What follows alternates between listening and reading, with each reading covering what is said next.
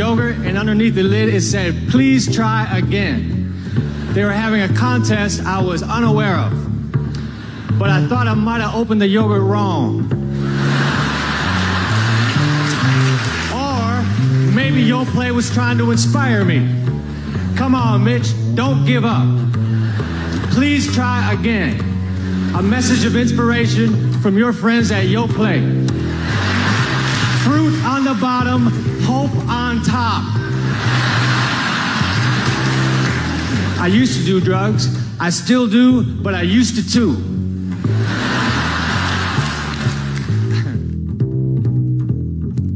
This is comedy journalist Julie Seaball. Welcome to Hope on Top, a Mitch Hedberg oral history. Born February 24th, 1968 in St. Paul, Minnesota, Mitch Hedberg was a stand-up star on the rise through the late 90s and early aughts. His quirky, whimsical material favored one-liners about animals, food, and personal grooming. Long-haired and downward-gazing, his onstage presence proved universally endearing. Hedberg began performing in Fort Lauderdale, Florida, before spending time in Seattle, San Francisco, New York, and Los Angeles. He won 1997's Seattle Comedy Competition, was cited as the next Seinfeld by Time magazine after a 1998 appearance at Montreal's annual Just for Laughs Comedy Festival, and his independent film Los Enchiladas premiered at Sundance in 1999. In 2003 and early 2004, he opened for Dave Attell and Louis Black on a massive Comedy Central live tour, and in late 2004 co-headlined theaters with Stephen Lynch. He performed 10 times on The Late Show with David Letterman and appeared on That 70s Show, the film Lords of Dogtown, and in the background, smoking fake pot with the real Peter Frampton of Almost Famous. On March 30th, 2005, 5 weeks after his 37th birthday, Hedberg was discovered dead in a Livingston, New Jersey hotel room by his wife, Lynn Shawcroft. A medical examiner's report concluded accidental drug overdose as the cause. In the 15 years since his passing, Hedberg's material has been embraced by new generations of comedy fans who discover his timeless one-liners through YouTube and effortless memes. Posthumous release Do You Believe in Gosh joined Comedy Central Records albums, Strategic Girl Locations, and Mitch Altogether in a 2016 vinyl box set. His legacy includes an uncompromising dedication to the art form, commemorated here through comedy industry members and performers like Attell, Tom Rhodes, and Doug Stanhope. My name is Tom Rhodes, and I met Mitch Hedberg in 1993. I had been doing stuff for Comedy Central, and I had done cable television shows, and I was like the long-haired guy. And I was headlining at the Comedy Underground in Seattle.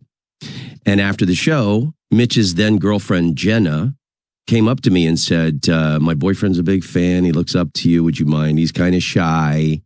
Would you mind coming over? And I met him, and he just had this adorable shyness about him. Like he could barely keep eye contact. And it was really lovable.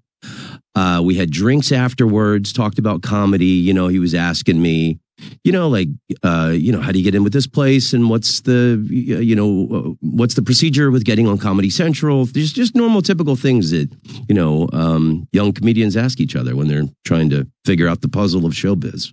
My name is Jeff Wills, and I was a comedy club booker, and I booked clubs primarily on the West Coast. In fact, all on the West Coast, including the Comedy Underground in Seattle and the Punchline in San Francisco. I want to say the first time I booked Mitch was in some one-nighters. I think we would pay $150 to the headliner and either $75 or $100 to the opener to play in Missoula, Montana, to play in Moscow, Idaho, to play in Clarkston, Lewiston. These what turned out to be diabolical one-nighters. I would just make them go.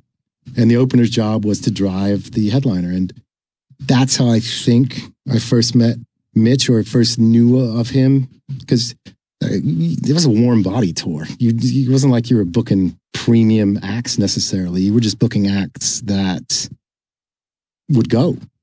Just to go. One of the acts willing to go just to go throughout the 90s was Doug Stanhope, who instantly bonded with his fellow road warrior from the onset. I remember the first time I met Hedberg was at the Mall of America in Minneapolis. And I think I was doing 2 weeks. And it was the second week. Louis Johnson from Denver was the headliner. And to me, he's funny, but he was like an old bitter guy. He was probably 32. And he was very funny. But the fact that Louis Johnson pulled me aside going, have you seen this guy before? Man, I just worked with this guy. He is fucking funny. And when another comic, especially a bitter, what you consider at that age, a road dog, like tired guy tells you another comedian is funny, Hedberg was opening. MC work, and it is not Hedberg's strong suit, is, hey, are there any birthday parties here tonight? So he was going up with, again, most people weren't getting it, but me and Louis Johnson were in the back fucking dying at like just this early, nebulous stage of Hedberg. And Hedberg and I just tore up a Hampton Inn doing fucking LSD and just laughing our balls off, just goofing on everything, just trying to creep in like we were military people on a mission to get downstairs at daybreak for the free Hampton Inn lobby breakfast, and just trying to creep down to get a waffle undetected because we were sure we were tripping so hard everyone will know we're tripping. It made no sense, but when you're a kid, we bonded immediately. And anyone who's done hallucinogens with what you would consider a stranger, but us in the trenches on the road, no, that's my new best friend. And we stayed that way for quite a while. Hedberg and I both lived on the road. He was from Minneapolis, but he started in Florida. I definitely lived on the road, and so did he. So we had a common bond in that, and he had the girlfriend, Jana Johnson, who is so wonderful. We didn't talk a lot about comedy, which was weird in those days. Like Tripper talk about deeper things. Like he had such deeper insights than I was ever aware of. He was the one guy they go, oh, fuck, this guy's way smarter than me. But I think he was playing for us, at the Comedy Underground in Seattle, which is a small, very cool, it's moved since then, but it was, downstairs, basement-y type of club. And he was working there for us. And then it was like, I want to come to San Francisco. I don't believe he had an agent. He would just call, and we started to book him at our clubs. One in Walnut Creek, which is demised, and we had the Punchline San Francisco. And he started coming through there. I saw him the next time in San Francisco. I was living in San Francisco at the time, and he had moved to Pacifica, which is like an hour south of San Francisco. I don't know anybody would move there, but it's a really lovely, cool place. And I saw him do a set in San Francisco, and his jokes were great. He was a little awkward with the shyness. And I remember feeling like, why aren't you more confident on stage?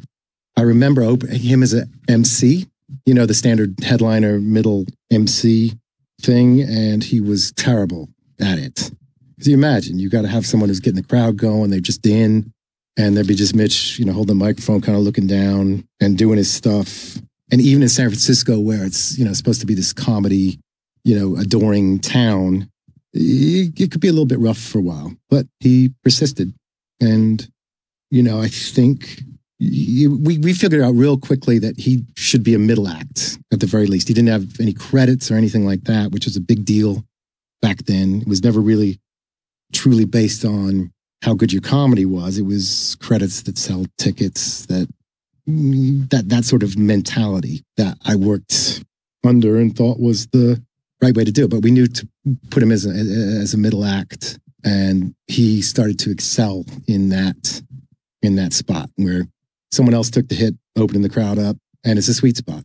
Well, he was highly lovable, and San Francisco is a very forgiving place, and it wasn't shortly thereafter that I saw him absolutely destroying. And when he caught fire, it was like, I never saw him do a bad set after that.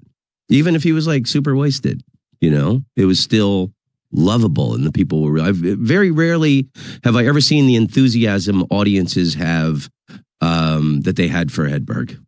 I'm David Tell. I guess my big first meeting with Mitch was he opened for me at the San Francisco Punchline, and he was definitely the strongest act, where pretty much every show I was like, oh man, I don't know if I can follow this guy. You would watch him on stage and you would immediately go, I have to write more jokes. I have to write more jokes. This guy is a joke machine. Every joke is almost perfect. And he basically blew me off the stage. He was great. The fun of it was when it didn't work and you would see him kind of like recover. And the way Mitch would do it, he would go like, oh, that one is not so good. Oh man, I don't know. I don't know how that one got out. The way he would do it, you kind of feel like you're pulling for him the whole time. That was the cool of it also, is that like he really was like the kind of guy, the character who he was just a sweet guy, like this sweet kind of like innocent, almost like idiot savant type, it's like otherworldly quality to him. But he turned that into his strongest asset, I think. And his lovableness and his shyness on stage, I really think the enduring quality and beauty of Mitch Hedberg's style is that he really captured the essence of himself, which he really had this genuine innocence and shyness about him. And that was kind of where these beautiful cartoonish joke ideas came from.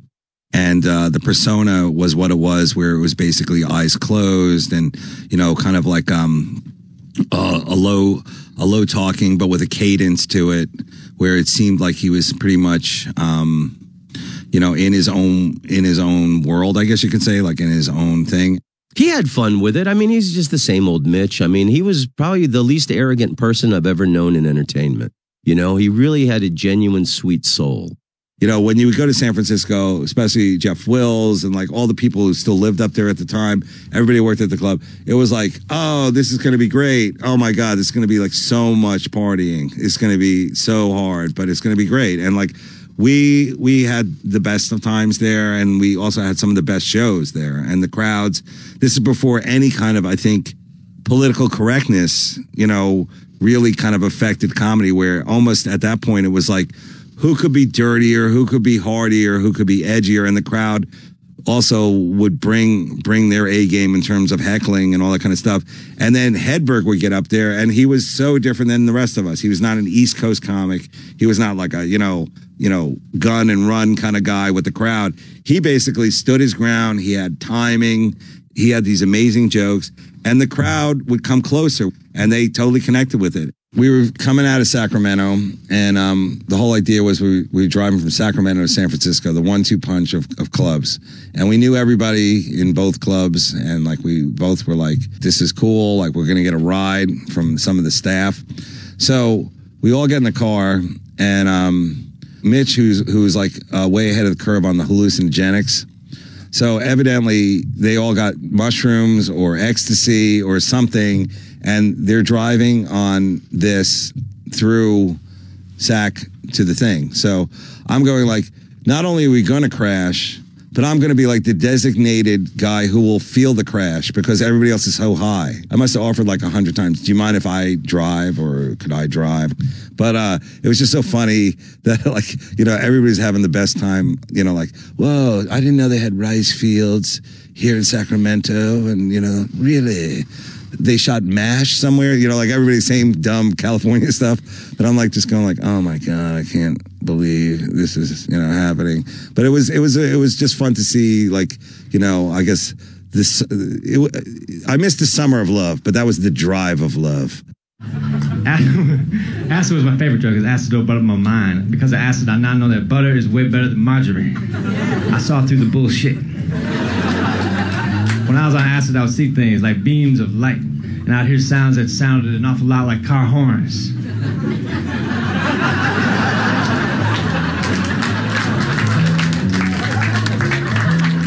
When we were on acid, we would go into the woods, because when you're in the woods tripping, there's less likely a chance you run into an authority figure. But we ran into a bear. That was even more of a buzzkill. My friend Dwayne was standing there raising his right hand, swearing to help prevent forest fires. We got away from the bed, put his arm around my shoulder. He said, Mitchell, Smokey is way more intense in person. He's an asshole. Hedberg, at some point early on, mid-90s, got hired to open for Bill Maher. And he got fired for drinking wine out of a paper bag on stage. But, he got fired for being unprofessional. Bill Maher said that was unprofessional to drink wine out of a... Do you fucking know who you're hiring? It's fucking Hedberg, man. And then I remember it was at the Warfield Theater, and Ellen was touring. She'd gotten big enough to tour theaters, and Mitch was opening. I'm like, holy cow, he's doing it. We did the Ellen tour. But back then, it was just like you're buying Ellen DeGeneres. You didn't know who was coming in support. And I remember thinking that was sort of an odd choice. Hi, this is Todd Barry. My first experience with Mitch Hedberg was he opened for Ellen DeGeneres, and my manager, I guess, was interested in Mitch at the time, and I guess ended up managing him. But so I went to watch Mitch Hedberg, pre-massive fame, open for Ellen DeGeneres, which was not necessarily his target demographic. But he went out there and he just sauntered out there, and he had this crazy long hair, like much longer than he did more recently. And then he just hung in there. I think it might have been at Town Hall. I don't remember where it was, but I do remember it being just an odd energy. But he definitely stuck to it and cracked them. So we get a little bit bigger. We get to co-headline Surrey, BC. Surrey is the outskirts of Vancouver, and it's the Comedy Cave. Canada's a motherfucker. Like, if you have a DUI on your record, you cannot get into Canada. Like, they're pricks. So Hedberg is honest when he fills out the paperwork to get a visa and says, yeah, he does have an arrest for stealing, petty theft. When he was a kid, when he was 17, him and his friends saw a tractor trailer that had not locked their load. So they went in and stole what turned out to be boxes of Tupperware. So he's honest in his application, and he puts that in, and then red flags go up. He has to get what's called a minister's permit, where you have to beg forgiveness, like it's the fucking king of Thailand about to lop off your head, and you pay. He paid, like, I think we were getting paid $400 for the weekend, and he had to pay $350 to get the minister's permit. It's what you did back in those days, paying your dues. So, but I remember he didn't give a fuck about the money, but he did go on stage and he told this story in a very, truncated Hedberg way about stealing Tupperware and having to get a minister's permit. And he goes, man, you guys take leftovers way too seriously. I go, that made it worth it. You just won back your $350, son. This is VHS days, so he would film all this stupid doing acid in Montana, and he would edit them. Back when I don't know, maybe he had to cut the actual fucking VHS tape. I don't know how he did it, but he was a magician, and he would spend endless hours putting these tapes together. So, yeah, there's footage of us playing tennis. So part of the video that he finally sent me, and it was called This with an exclamation. And in it, we're backstage at that Surrey, BC, Canada gig. Hedberg and I, there was a lot of homoeroticism back before. It was a different day and age where you could shock value. So we would make out in front of people quite a bit and get naked in front of people. But we would do that shit all the time. And in this video in Surrey, BC, we're in the kitchen and hey, you want to make out in front of the cooks? Yes.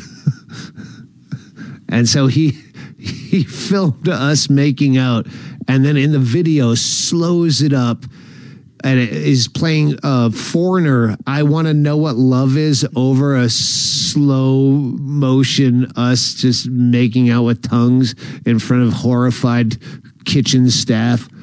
We did the San Francisco comedy competition. That was 95.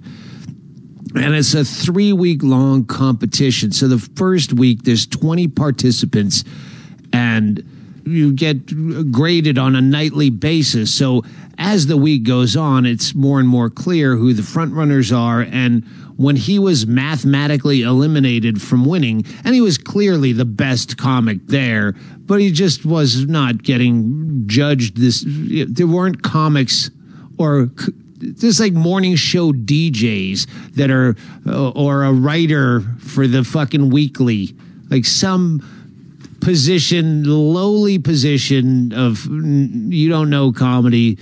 So when he was mathematically eliminated, instead of dropping out like anyone else and going home, he'd do his show, but you got a light at your 7-minute mark to let you know that if you go, and at that point, he would just drop the mic. When that light went on, he would just drop the mic and leave mid-sentence. Man, people say, don't you get tired of not having any friends? And I said, click.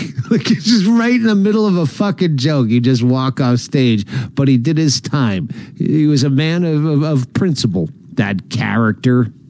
I'm sorry, I'm here with Greg Chaley. We were all intertwined at one point. I first met Hedberg in 95. I started booking a comedy show at Chilkoot Charlie's in Anchorage, Alaska. But it is not a place that you would want to put comedy because it's a pretty roughneck bar. We had a lot of people yelling at the comics, standing up and wanting to take it outside sometimes. So all the comics that we did have up there, their experience was they wanted to go to Alaska. And that's how we got them. And I know Mitch loved to travel, and being at Coots was an experience. I think with Hedberg, he really kind of got what he did really early. And then the rest of it was just gravy. Like, now I can really explore the thoughts in my mind that, like, I know who I am on stage, and it usually takes years and years to figure that out. He figured it out pretty much right away. He knew who he was, and he wrote it out, and it was just great to see people like that. Because for me, early in comedy, it was like a lot of like, I don't feel comfortable. I'm not good at this. I'm bombing pretty much all the time, and that, my kind of comedy is the reflection of going on late and kind of fighting a crowd and like that kind of thing. Whereas Mitch, he basically zenned his way through it.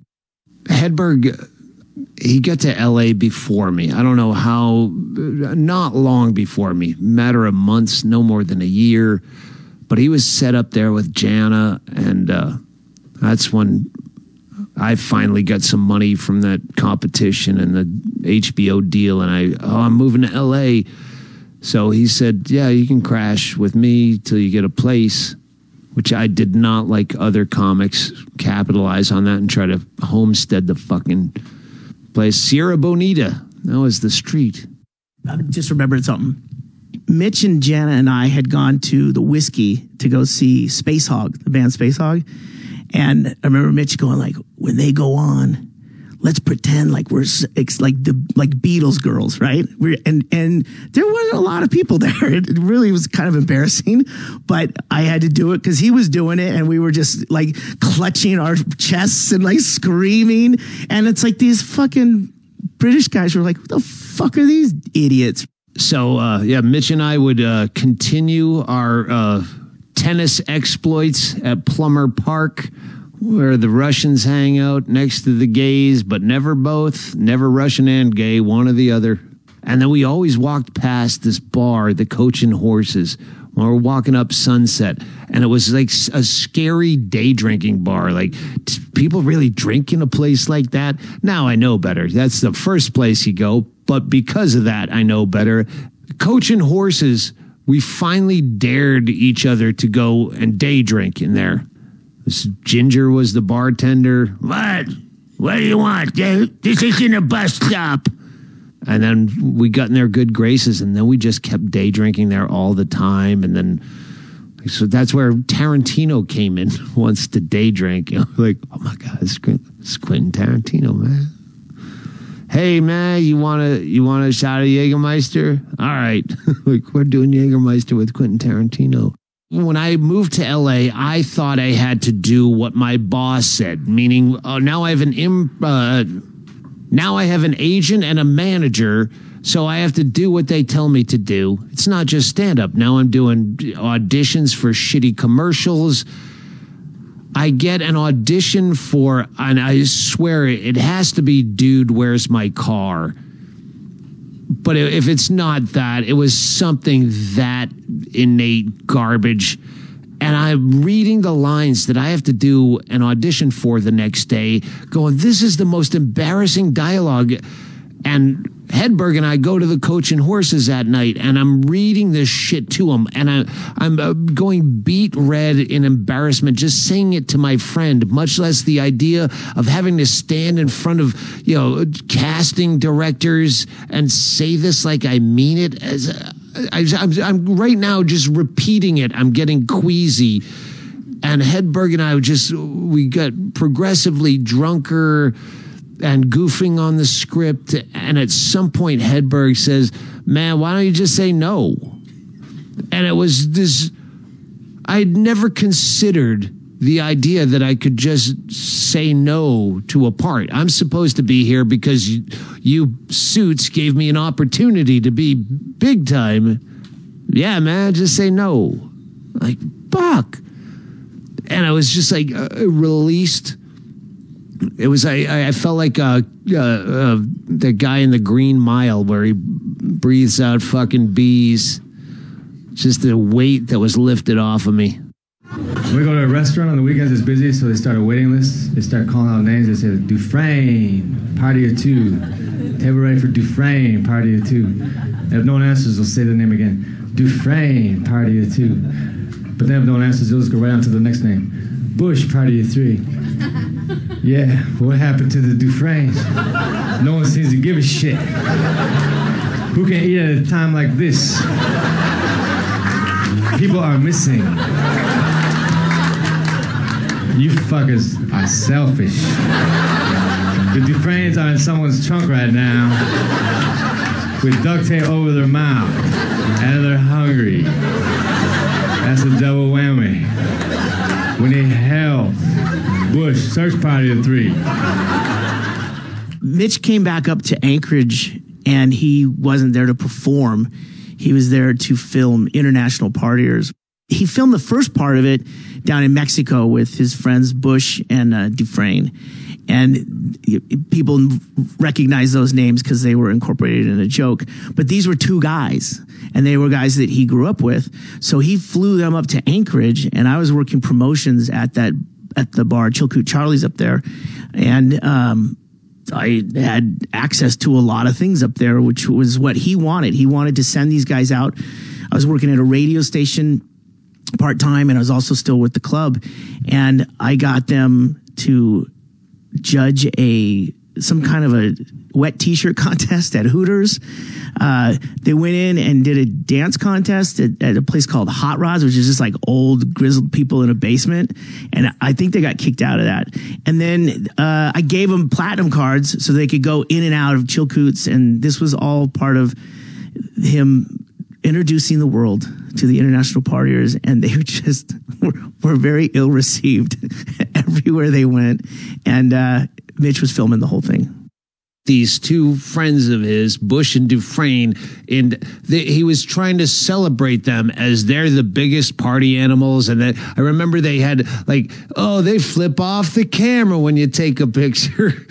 He just had them doing goofy shit, but he presented them as though they're like Bert Kreischer actually became, Playboy magazine's biggest college partier. He was presenting before that ever happened, these guys, and they're just dullards. They were not partiers at all. That was the thing, is they would come back with all these tales of huge bottomless margaritas and all these fine ladies that they were nuzzling up against. But when we brought them out on the ice to do Drop the Puck for the Anchorage Aces, and they were announced, no one gave a shit. They were announced with such like gusto. Like, can you believe it? The International Partiers are here, and Mitch is loving it. It's exactly what he wanted. It just fell flat everywhere. He wouldn't abandon ship if the joke fell flat, because that's what he's expecting, and it made him giggle. I remember Chris Huggy Bear Hughes was an open micer, and his mother opened a bar on the west side of Phoenix when Hedberg and I were already in L.A. later on. And he's like, hey, will you guys come out? And we drove out from LA to play his mother's bar. And it was just this slipshod, miscreant convention, like Star Wars bar of every Trees Lounge, broken VFW type of seahorse posture, angry fucking pustules on the nose type of people just staring into their drinks. And the show was that. Hey, say something funny. Looking back into their drinks. And afterwards, we're just sitting there because we know the son, the golden child of the bar, and his mother's serving drinks. And Hedberg and I just took off our fucking pants, balls fucking naked, sitting on bar stools. And we got pictures taken. And I lost the roll of film. And to this day, 20 several years later, I fucking lost that roll of film. Yeah, I mean, he had a perfect act for television also, I think. If you just have like individual jokes that aren't rants and you just lay the joke out, wait for the applause and then lay another one out. It's kind of I know Letterman really loved him. My name is Zoe Friedman. I was a booker on the David Letterman show, Late Night with David Letterman. I booked the comics from 1996 to 2000. Dave was very Midwestern, no sex, no drugs. It really limited and forced the comedians to be clean, but not maybe middle of the road, and finding that comic that worked for him. So when I saw Mitch and how sort of unique his tone and pacing and sort of the absurdist view of life, which I love, it worked on a lot of levels. The booker was a gal, Zoe Friedman, and she loved Mitch. And Mitch was her first get for Letterman to be on the air. So it was a big deal for her too. And she was great. The clothing was such a big deal, right? Dave wanted the comics to be in suits. That was like what he wore on The Tonight Show. That's kind of what he wanted. Dave Becky his manager had to buy him pants that he was allowed to wear on Letterman. Letterman did not allow jeans. So we ended up going to down in Times Square or something, a Diesel, some high-end fancy thing. And he bought a pair of black Diesel jeans, but they were fancy enough that they didn't look like Levi's, I guess. And that was a kind of a big deal he didn't know why he had to pay $100 for a pair. I mean, Dave Becky paid for it, but it was one of those things.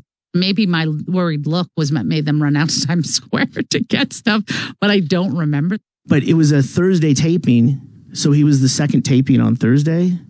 So that was going to air on Friday. So I was in the green room, and I had my video recorder. So I, without asking any permission, I just videotaped the monitor of Mitch's set while he was doing it. Mitch was definitely the guy who I saw crush Letterman. He had the best set I've ever seen on that show. And it took years and years and years for me to see one that it was even close to what he did. His first appearance when he was going all guns at it, it really, honestly, I was watching it on a TV, but I felt like I was there. We ended up staying in the Letterman Hotel for a couple of days. And I remember we just bummed around Times Square, went to go see a movie, eat some pizza. I mean, just hanging out. And then they finally said we had to leave. He did so well that the show had him back a lot, which was the goal of all goals. The ultimate thing to do was to be on the Letterman show and then to be asked back again and again and again. They had a lot of things you're allowed to talk about, not allowed, censors, all that kind of stuff, network, whatever it was, standards and practices. But like for Mitch, he could just roll out there and do his stuff, and it was really cool to see how it worked so well in a small 7-minute, window in front of a live TV crowd. And, that to me is still the template of what a great TV set looks like. You really got to see the power of that on Letterman, where he didn't have to edit a word. So when Mitch was on the show for the first time, I think it was 97, and he came back soon, 6 months after that, he was a friend of the show. JFL, that's where I Stanhope, Hedberg for sure, and a bunch of other names. That's where we all would you know, it was kind of like the Olympics of drinking. You know, we would go there and like go nuts and have a great time. I did Montreal with Mitch in 98, and we flew up on the same plane together. And Mitch had a bag of cocaine, and we're sitting next to him, and he's like slipping into the bathroom. And so like Montreal in 1998, I was really nervous because like I had been the belle of the ball of Montreal in 95, which, you know, led to my deal with NBC. And I felt like, I don't know, it was weird. Like, I remember we were in Montreal and he's like slipping me like his bag of cocaine to go do it. And I remember like being nervous, like, oh my God, if someone from Comedy Central finds out that I did cocaine. I don't know why I felt like showbiz was like high school or whatever. And Mitch was completely unconcerned what anyone thought. And he absolutely destroyed Montreal that year. And he was the belle of the ball and got his big deal with, I think, Fox from that. I was there. I think I was just crashing that year, but you always end up getting sets. But that was the year Hedberg was just destroyed the festival, got a $500,000 development deal, and I was trying to do shenanigans and fuck off, and he's like, oh man, I can't do that. I just got a lot of money. So in 98, he got this big deal. I'm not sure if I was at the festival at the time, but that was the big talk that he got this deal, and everybody was getting these deals. You know, that was the whole thing. You go to JFL and you get a deal and all that kind of stuff. And he got the deal, and then I'm pretty sure it didn't work out. And then that's where he got that great joke of like, you know, comedy's the only thing where like the better you get at it, the more they want you to do something else. You know, it's like they're like, you're a great comic, but can you act? So as a comedian, I always get these situations where I'm auditioning for movies and sitcoms, you know. As a comedian, they want you to do other things besides comedy. They say, all right, you're a comedian. Can you write us a script? Act in this sitcom. They want me to do shit that's related to comedy, but it's not comedy, man. It's not fair, you know. It's as though if I was a cook and I worked my ass off to become a really good cook. And they said, all right, you're a cook. Can you farm? Well, one of the things that happened in 1998 in Montreal is Mitch was good friends with and played at the Laugh Stop in Houston. And the Laugh Stop in Houston was run by Mark Babbitt, and the guy had exquisite taste in comedy. Mitch introduced me to Mark Babbitt and told me I would love the club, and we both took less money so we could work together. And we co-headlined it together, I think, 4 times.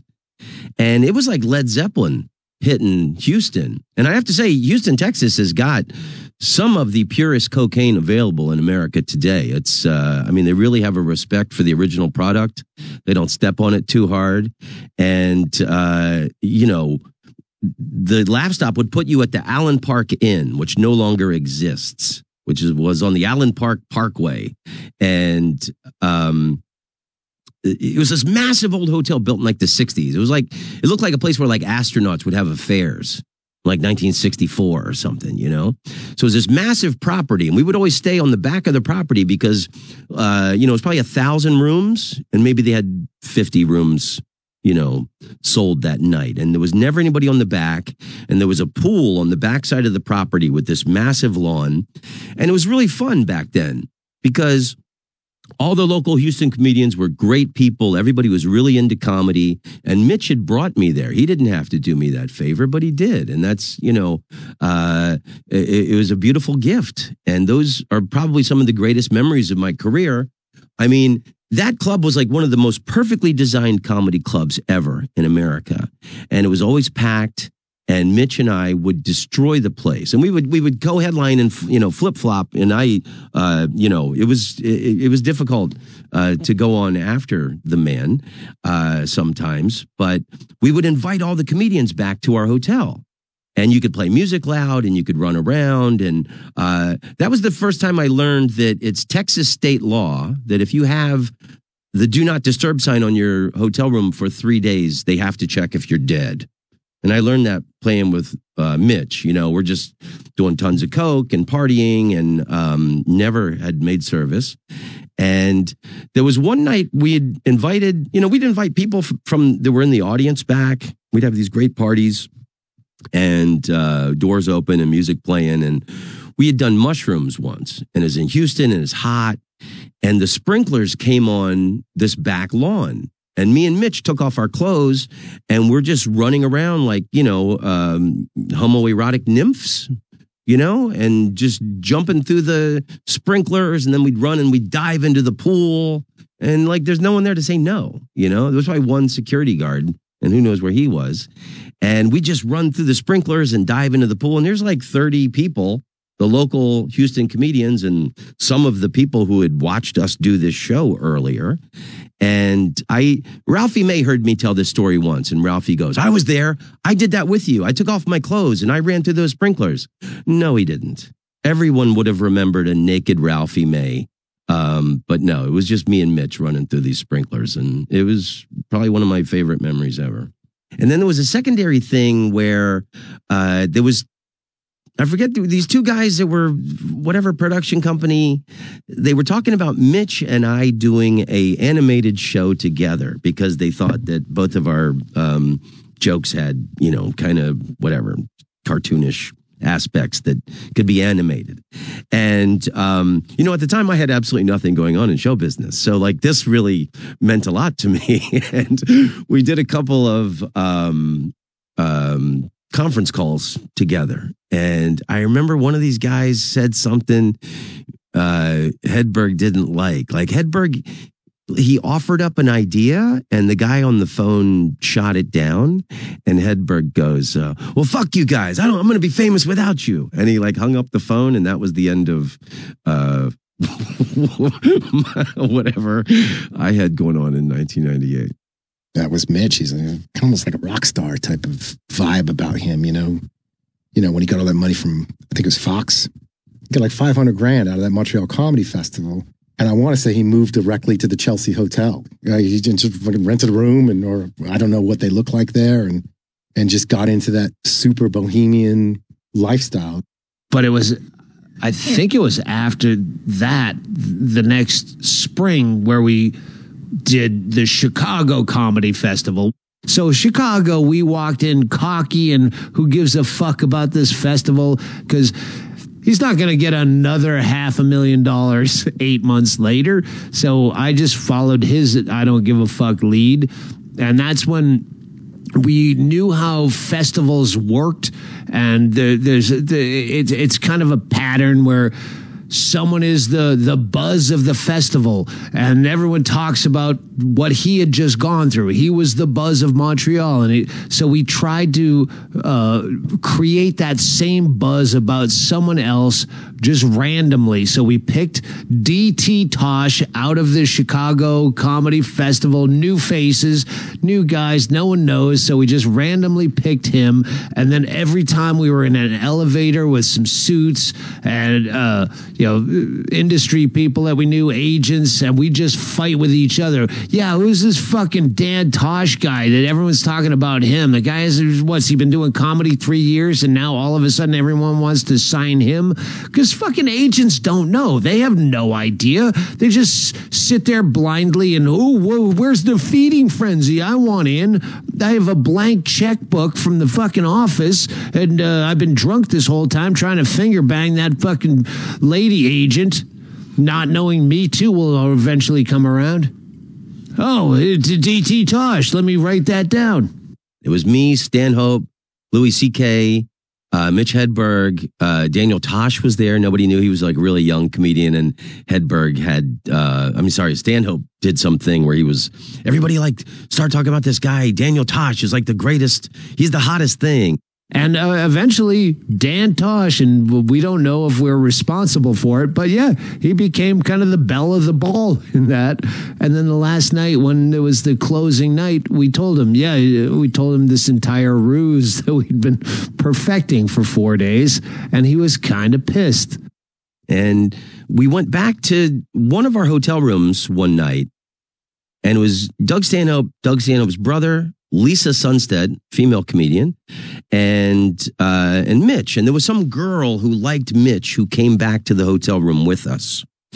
And she had gone to the bathroom at one point. And I think it was Stanhope. Of course, it was Stanhope. Goes, hey, everybody, let's take off our clothes and let's all be sitting here naked when she comes back out.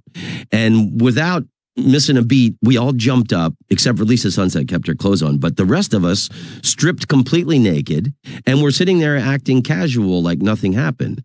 And Hedberg, the comedic genius that he is, picks up the phone and pretends like he's talking on the phone. And we're all just sitting there completely naked. And like the girl was confused, and we all laughed our heads off hysterically a few minutes later.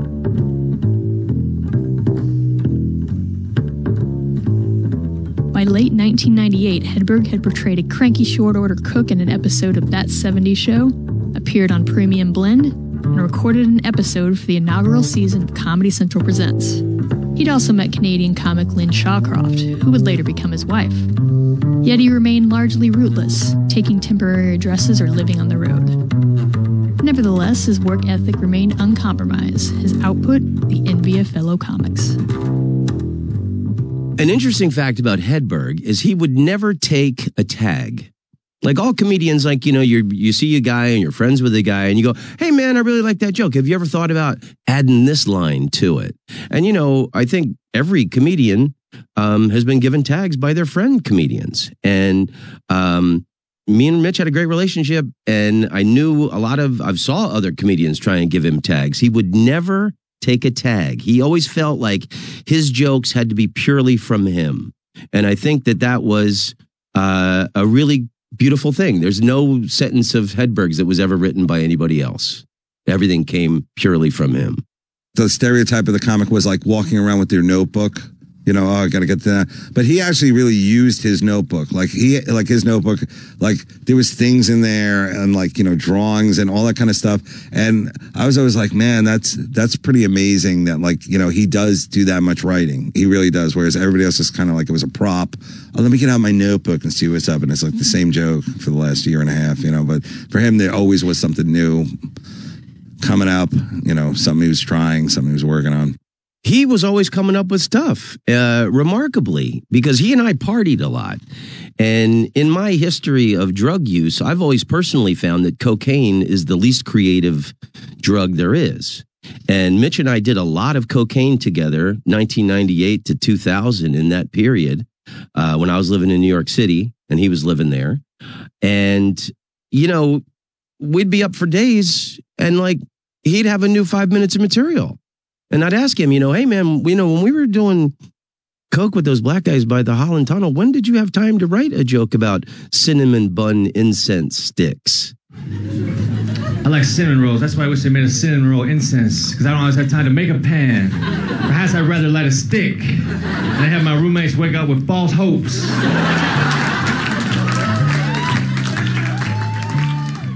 It was remarkable.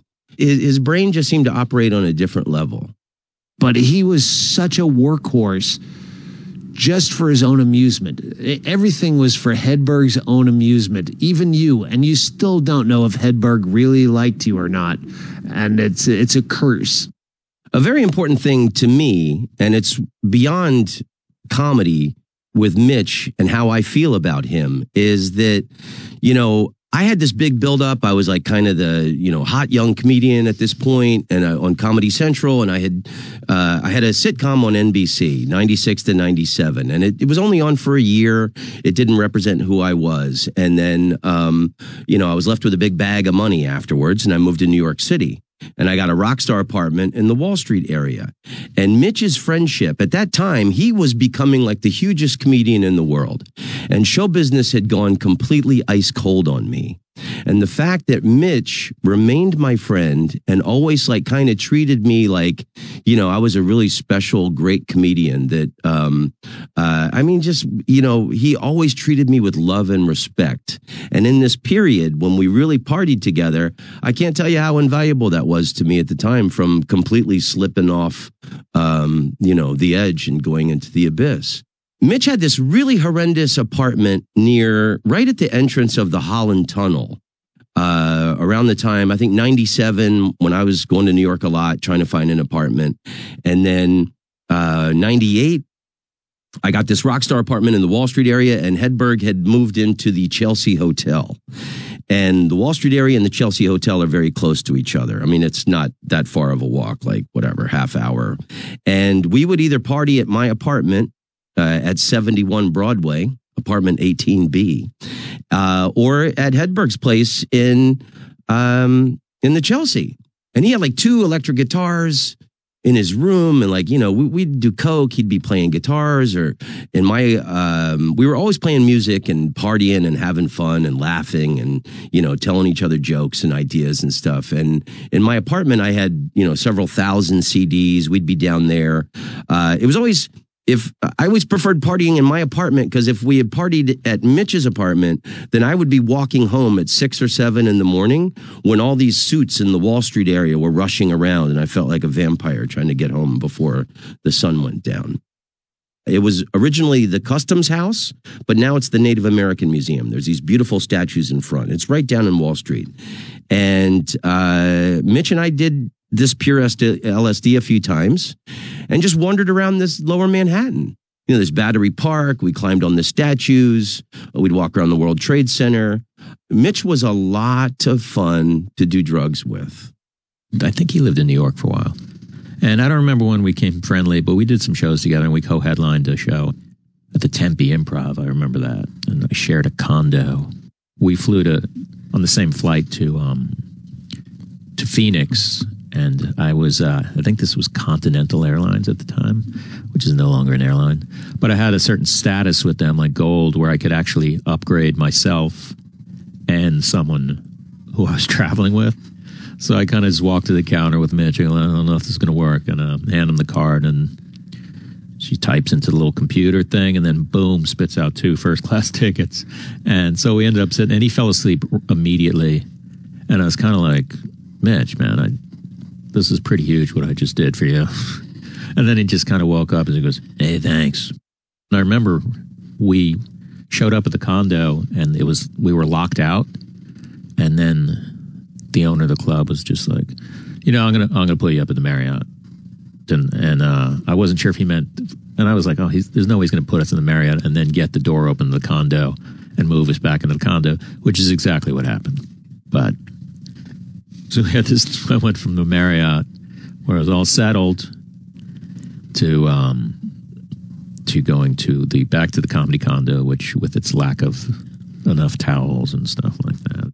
I mean, I think we're a pretty good match, because energy levels are somewhat similar, but yet different enough joke styles to where we weren't stepping on each other. But that's the only time I went on the road with him. But then I guess I just knew him from New York. We were always together at the Comedy Cellar in New York. It was a really exciting time in the Comedy Cellar because it wasn't sold out every night. And they could have some rough crowds in there. And you could smoke back then. So the Comedy Cellar in like the late 90s was really like a smoky jazz joint. It was really beautiful. And, all these brilliant comedians are there, and we would always end up at the end of the night there. And I got to see Mitch do so many sets. He always destroyed, even if he was like kind of a little too wasted. Mitch and I were kind of like astronauts going on space missions when it came to drugs. We would go on these space missions and do different things, mushrooms or coke or whatever. I was around him when he first started getting into heroin, because I told Mitch it was the one thing I never wanted to do because I was afraid of needles. And he came to me at the Comedy Cellar one night, and he was really excited, and he said, I have a surprise for you. And we go back to his place, and he had gotten powdered heroin for me. So thoughtful, because I didn't like needles. And he was with this friend of his that he had gone to high school with. And I think that's the guy who got him into heroin. I don't know. Rhodes doesn't want to do it. More for us, man. And I watched them snort it. I hung out with them all night, and I would drink. I'm sitting there smoking and drinking, and I'd be like, how's it feel now, Mitch? Oh, Rhodesy, you gotta try this, man. They're just lying on the floor.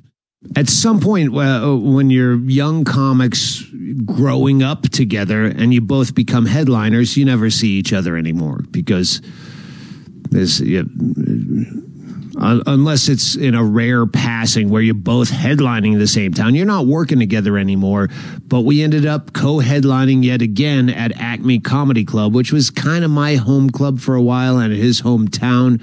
And it was a full week. Like, this is a Wednesday through Saturday or Wednesday through Sunday. Like, Hedberg, you know when the joke has some reality to it. And he had a joke, something to the effect of, you know, when you have something that you love and then you do something that you love even more, it ruins the thing that you used to love. It was something to that effect. Like when you like to smoke pot, but then someone sprinkles heroin into your pot.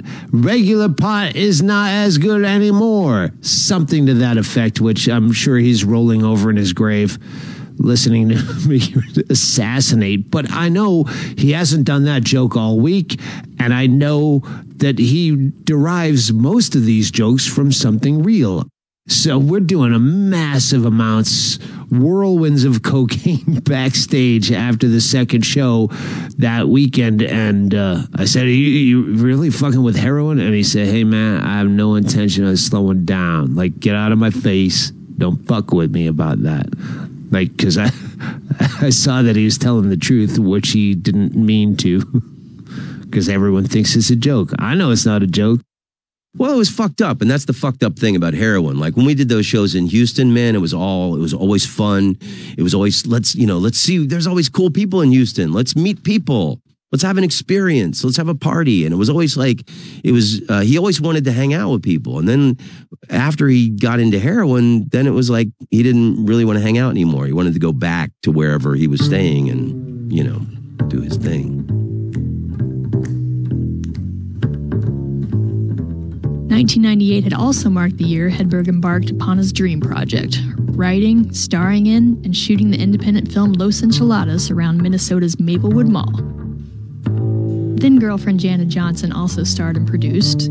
Comedic collaborators included line producer Felicia Michaels, editor Jay Chandrasekhar, and actors Brian Mallow, Chard Hogan, Dave Mordahl, Mark Maron, Todd Barry, and Dave Attell. Though the movie premiered at 1999's Sundance Film Festival, its reception dealt a blow to Hedberg's filmmaking aspirations. Hedberg would continue to do all this video stuff. He was so infatuated with being a movie maker. He was a self-starter. From the beginning, pulled it from the clubs to the theaters. And, he doubled down with his money. Like he didn't, go out and buy. Well, he did go out and buy some crazy stuff, but he doubled down and he made that movie Los Enchiladas, which he was the first guy of the comics I knew who said, I'm going to make a movie. I want to make a movie. I want to be in a movie. I want to direct a movie. I want to write a movie. And he was the first guy to actually do it. Mitch had a lot of menial jobs coming up. He worked at Mexican joints. He worked in the kitchen. I mean, Los Enchiladas was about that whole world that's happening on the back end of a restaurant. You could tell he had done enough time back on the line cooking that he knew what was funny and what could be a vehicle to show that whole just the craziness backstage. With Mitch, I only knew him as this road guy. Like we'd party and he could hold his own drinking and, we go to a strip club, like that kind of thing. And it was weird to go to his house and how basically what a normal life he had. I got to meet his mom and, his dad and his sister. And in his house, they had a picture of Mitch where he was an actor on some movie, like he was in a movie or something, like a real movie, like he had been doing acting before, and everybody looked at Mitch and said, he definitely should be an actor because he was a good looking guy.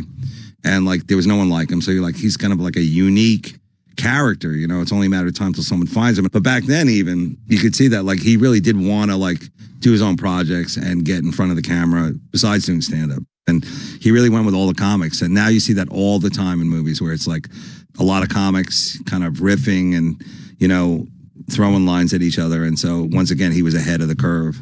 I was blown away that he got that location and that, it was so well prepared when we got there that they really did put a lot of time in. It wasn't one of these things where you're you set up the equipment and then everyone just fights about what it's going to be, everyone has an idea. He knew what he wanted.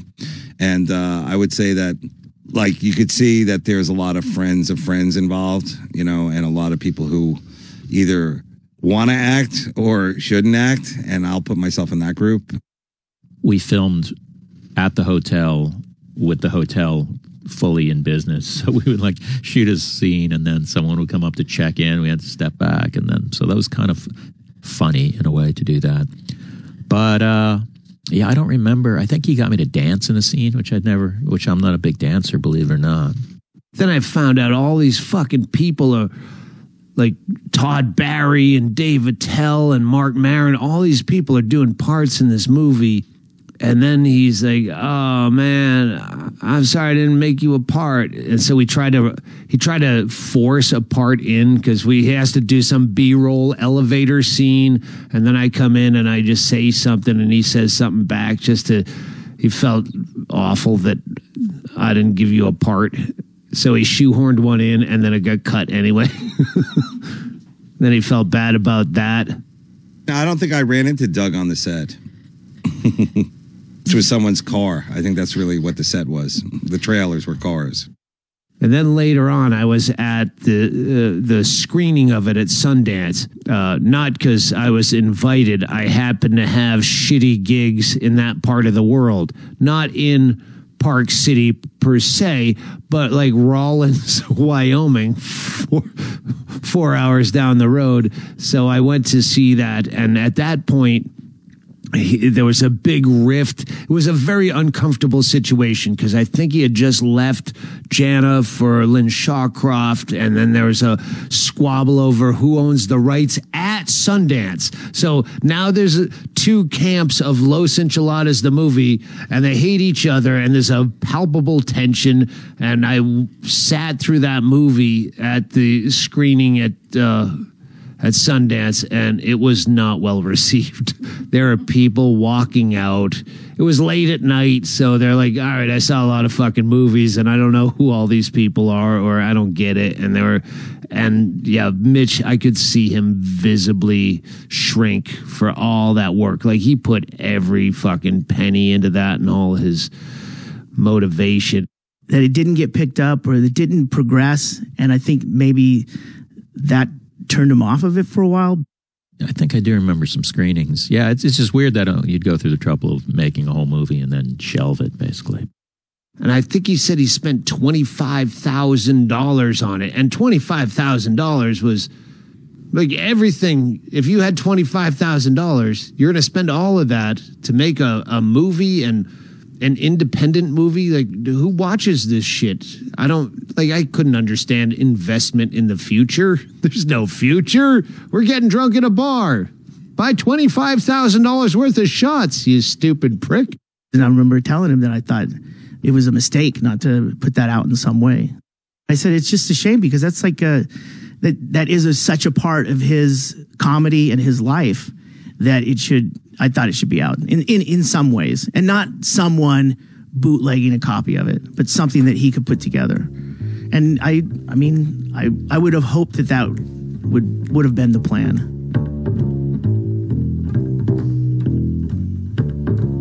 The rare comedian who became known for his albums above all else, Hedberg never waited around for anyone else to offer him a deal. Ironically, it was his self-made debut, 1999 Strategic Grill Locations, that would lead to the founding of Comedy Central Records. Even after a shocking arrest and serious health scare, 2003 follow-up disc Mitch Altogether would go on to become one of the label's all-time top-selling releases. Mitch would always stay in touch. It was weird. I would just get a phone call years later out of the blue, and he'd just say, hey, I was now living in Seattle, and whenever he came to town, I would make a point to go see him. But then I would do what I do, which is, hey, you're not really pushing your merch, dude. The merch I remember he was selling was the first CD. So I would start barking, which was embarrassing to him because I always wanted everyone to leave with a CD because it was just CDs back then. And he's like, hey, tone it down, Shaylee. Like, hey, who wants a CD? Hey, he's right here. And it's like, Mitch is just like, just let him go, man. Just, this is not the way we do this. So, I mean, we sold more merch. The Houston Laugh Stop, another brilliant thing that Mark Babbitt did was he mic'd the room. So everybody's first albums were from there. And it was because the audiences were so great. They were super savvy comedy people, and the room was mic'd. But I remember seeing him play with Chuck Savage, who did the stand-up bass for him. So don't fuck up the bass tonight, Chuck, because we're on CD here. Just fucking keep it going. Don't fuck up a scale. This joke's all gonna go right here. So I wish I could play Little League now. I'd kick some fucking ass. I'd be way better than before. Then back up now. All right. That joke kicked off the CD right there. Kind of weak, man. I got an ant farm. Them fellas didn't grow shit.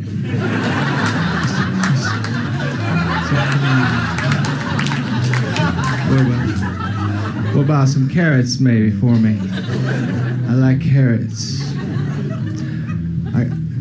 I dressed up for the CD.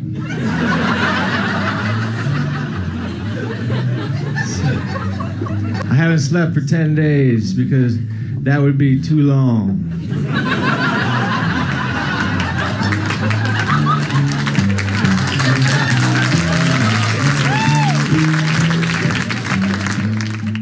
Like Henry Phillips and I would do shows, like Goldfinger was one of the bars where Henry and I would do shows where Henry would play guitar behind me and, you know, try to give me pace.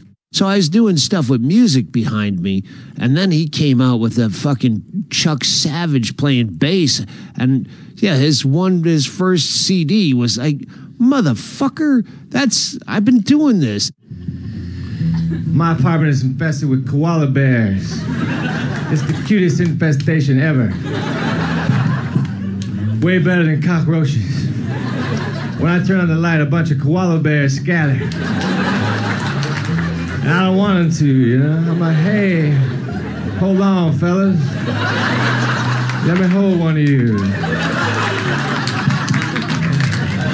And feed you a leaf. Why the koala bears? They're so fucking cute. Why do they have to be so far away from me? We need to ship a few over, and I will apprehend one and hold him. All right, and pet him on the back of his head.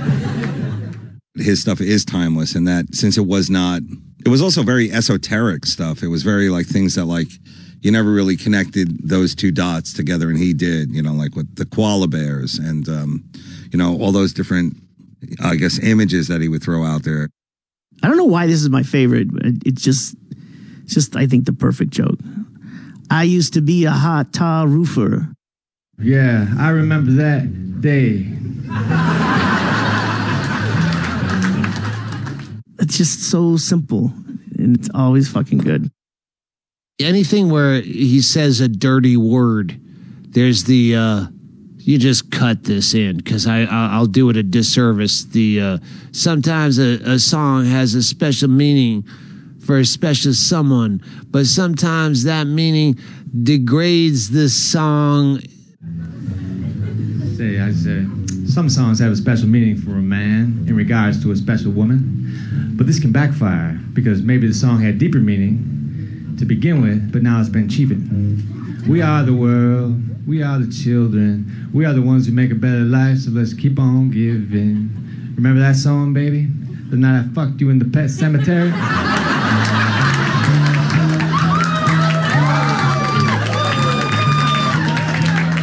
That's our song. I'm Eddie Brill, and I worked at the Letterman show. Zoe Friedman, who was the booker at Letterman, who was responsible for me as well, getting on the show, had booked him on the show, and I was working there, and I saw him, and he was brilliant. I was working at the show starting in 97, but I was just a warm-up then. I left the show in 2000. Mitch Hedberg was one of those that made my job easy or satisfying and rewarding. I was really grateful to work with him. and have that opportunity to share what I thought was really special with the Late Show audience. And it was one of the sort of bookings that I was most proud of. I started booking in 2001. I think it was April of 2001. Zoe had left to go to Comedy Central. I was booking the show, and I, of course, booked Mitch. He's holding the mic stand with one hand, which takes away the ability to use that side of your body because now you're stuck holding the stand. And the other hand, the mic is shaking. So I can't say for sure what was going on inside of him, but his hands were shaking and it became pretty obvious. But again, the audience loved him. He crushed because they loved his mind and they loved his comedy and they loved him because he was so humble and he wasn't some cocky guy. He was one of the most vulnerable comics, and to me, the strength and the best comics that I like are always the most vulnerable ones. This is Jack Vaughn. I started and ran Comedy Central Records, and I started Comedy Central Records because I had seen Mitch Hedberg's set on Premium Blends, and then went online in the early days of the internet and found Mitch selling his record, Strategic Grill Locations, which he had self-produced. And I couldn't believe that there was anything that good available that wasn't widely distributed. Mitch was one of the first comics I signed to Comedy Central Records because, yeah, that Strategic Grill Locations record is basically unassailable. It's one of the best things ever and still holds up to this day. Whereas a lot of comedy records, I don't feel really stand the test of time. The Strategic Grill Locations was just amazing. I know a lot about cars, man. I can look at a car's headlights and tell you exactly which way it's coming.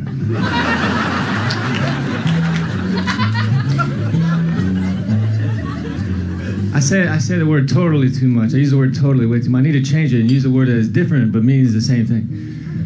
Mitch, do you like Submarine sandwiches? All encompassingly.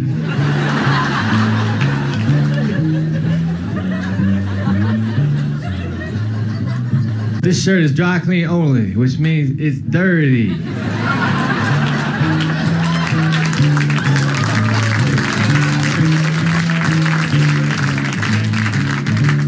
Thanks, that's Chuck there. How about a round of applause for Chuck? He does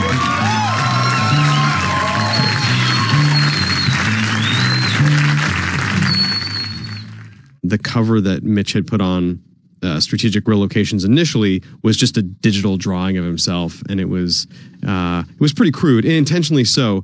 But we took the record and did another pass at it, cut out a couple jokes that he didn't like, tightened it up a bit, and then put a new cover on it. I was like, "What does Strategic Grill Locations mean?" And he told me that the joke was that he was working at a restaurant. He was working as a cook in a kitchen. And the manager laid into him for not placing the hot dogs and the hamburgers in the right part of the grill. And he said to himself, like, I know I got to get a better job when I'm thinking about Strategic Grill Locations. And that was cool to hear because I don't know that anyone has ever heard that joke. I don't know if it's available anywhere. And then Mitch Altogether was the new one. He had the material down. He'd been working on it a while. We recorded at the Acme Comedy Club in Minneapolis. I have an old CD. See, this one will be in stores. The only way I can get my old CD into a store is if I would take one in and leave it. They say, sir, you forgot this. No, I did not. That is for sale. Please alphabetize it. At this point, he wasn't a household name, and those shows weren't sold out. But the crowd who was there, it's sort of a secret thing. They knew him and loved him and were really, really into it. I was in downtown Boise, Idaho, and I saw a duck, and I knew the duck was lost because ducks ain't supposed to be downtown. There's nothing for him there. So I went to a Subway sandwich shop. I said, let me have a bun. But she wouldn't sell me just the bun. She said I had to have something on it. She told me it's against regulations for Subway to sell just the bun. I guess the two halves ain't supposed to touch. So I said, all right, we'll put some lettuce on, which they did. They said, that'll be $1.75. I said, it's for a duck. They said, all right, well, then it's free. See, I did not know that. Ducks eat for free at Subway. Had I known that, I ordered a much larger sandwich. Let me have the steak fajita sub. But don't bother ringing it up. It's for a duck. There are 6 ducks out there, and they all want sun chips.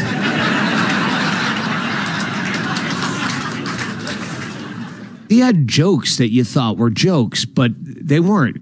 This show is sponsored by Bisquick. We are the Bisquick Comedy All-Stars. After the show, I'm going to be flipping flapjacks for the people.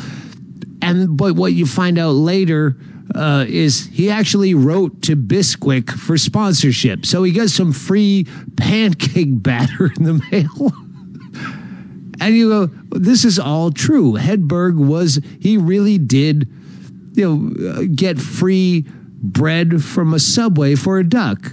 It was one of the first times we had hung out, and I was really surprised because his appearance, he was much skinnier, and the delivery was much more rapid fire. It was just boom, boom, boom. And it was really hard to pull, say, 42, 43 minutes out of that recording just because he was going so quickly. And when you're a one-liner comic, you burn through material pretty quick. They say the recipe for Sprite is lemon and lime, but I tried to make it at home. There's more to it than they act. Want some more homemade Sprite? Not till you figure out what the fuck else is in it.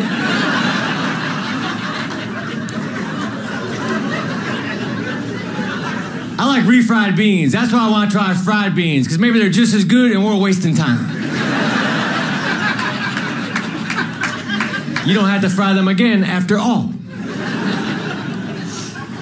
I eat a lot of sandwiches. Who doesn't, man? Sandwiches are easy to eat. But I hate sandwiches at New York delis. Too much fucking meat on the sandwich. It's like a cow with a cracker on either side. What would you like, sir? A pastrami sandwich. Anything else? Yeah, a loaf of bread and some other people.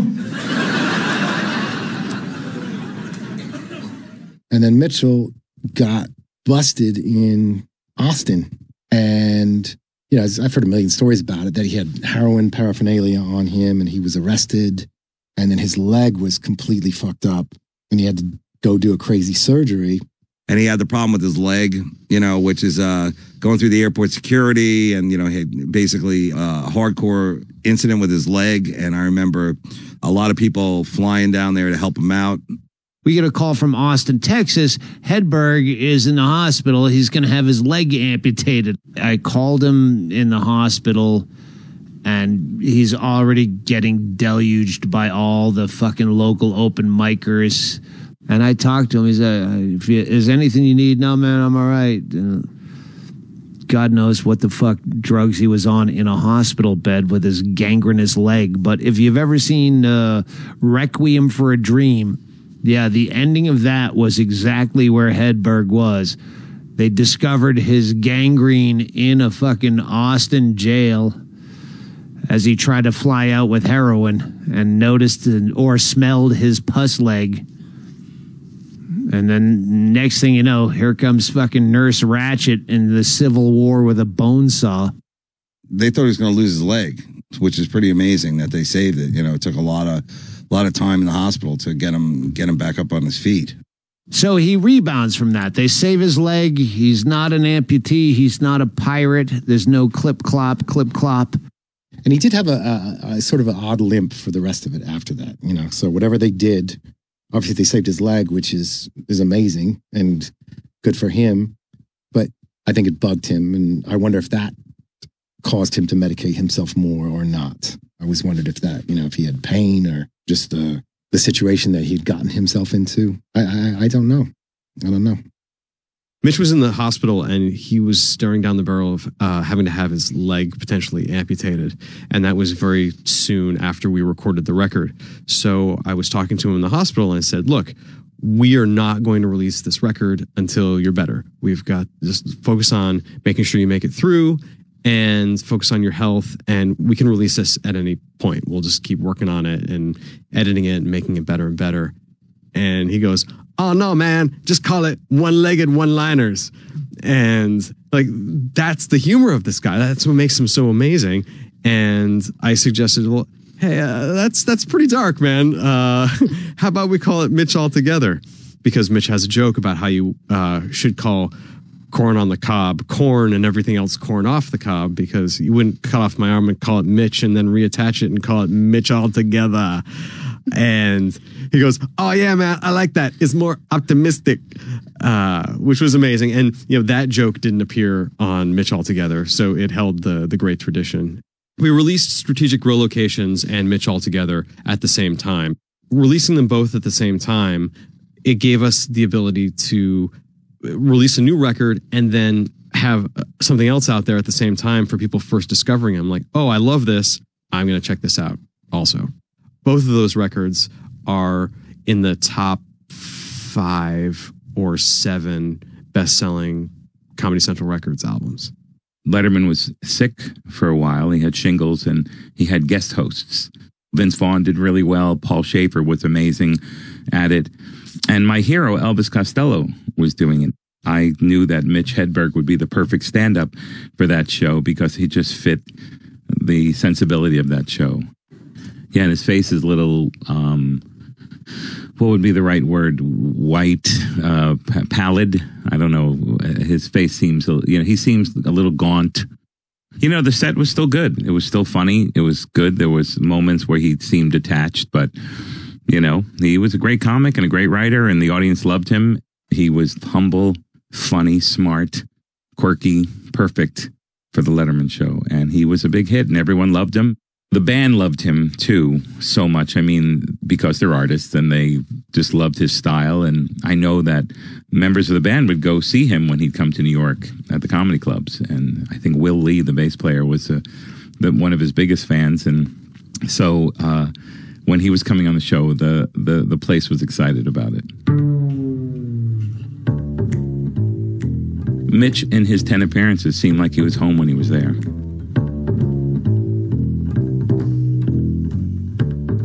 Hedberg's relationship with Comedy Central deepened in 2003 when he was booked on the inaugural Comedy Central Live Road Tour. Following 50 dates from September through December, ticket demand added a dozen shows in the new year. Given the company, Hedberg was thrilled to be along for the ride. Hedberg didn't really sweat the details when it came to promotion on the web. I think someone else was working his website, MitchHedberg.com. And that was back in 2001, I think. It's about that time. But he didn't have anything to do with it other than he would contact that person every once in a while. It was just real bare bones. I mean, this is pre-Squarespace and all that stuff. You had to write the HTML for it. And then it was in August of 2001, I think. Someone let it slip, the lapse. So the URL went up for grabs. And then it became, someone's property, and it was going to cost us money. And then in 2002, that's when I met up with Mitch again. I was in Seattle, and I was working for an internet company. And I said, why don't we just do .net? And once again, he didn't really have anything to do with it. I did it. And then he got into it. He started doing weekly updates and things like that. And he would handwrite the message that he wanted me to post on the website in his script and then mail me a letter. And then I would open the letter and then type that in and post that. So that was just his style of doing it. I was doing the Insomniac show and we were in Atlanta and we needed to go, in the beginning of every show, I would do stand-up to show what town I was in. And that was really kind of the best and also the hardest part of the show because I would have to come up with new material pretty much every week and try and make it a little topical, try and make it a little like regional, like to where I am and everything like that. So it was a lot of pressure. And I was like, well, I know I can go to the Punchline, in Atlanta, which is a great club. Hedberg was in town at the Punchline. So now I hadn't worked with him for years. He was headlining on his own. He had done, these Letterman appearances. He'd done his, stuff for Comedy Central. So he was a powerful headliner. So him opening for me, like, forget about that. Like, he now was a force of nature. And I was like, can I come on and just do like a little taping of my act, for this show? And he was like, of course, why not? Blah, blah, blah. And I finally got to be in front of his crowd. Like, he had his own crowd. And they were like, kind of like, had the feel of like a Fish tour, but they were not those people that were comedy people. They were fanatical comedy people. And pretty much every word out of my mouth was like, what is it? It's like they had already been like, they were super waiting for Mitch. That was it. It was all about Mitch. I was like, wow, I've done a lot of these, and on the road for the Insomniac show, I've done them in diners and whatever. And this one was like one of the toughest because I was in front of Hedberg's crowd. It was like really, I was like proud of him, but I also kind of was like, damn, this sucks for me. Mitch was starting to get fans. People were starting to show up for him. He was headlining at clubs and he was starting to gain momentum. You could definitely see him heating up. He was playing Caroline's. He played Acme. He played Punchline in San Francisco. He was starting to get a reputation for himself as a very funny act. And in our business, we want funny people, and you also want them to sell tickets. And that was starting to happen too. Slowly but surely, people were showing up to see him and hang out. I used to try and book him as much as possible. I don't know how many times I did, but he was always sort of one that we wanted to have in our, stable, if you will. And I got put into business with Jamie Foxx first and some co-promoters. And then I want to say I got into Chris Rock's business, and we finally talked him into touring. And then I needed to come up with something. Obviously, Mitch was popping. Dave Attell was popping with, was it Insomniac? Yeah. I mean, he was popping anyway. People were talking about him. People were talking about Mitch. And Lewis Black was making huge waves and doing it. And I started to think to myself, I don't know if I stole the idea from the kings of comedy. I got it in my head that 1 + 1 + 1 = 5. It was just the way to do it. And I was, man crush on all of these guys, and I love them all. And I got to put a tour together.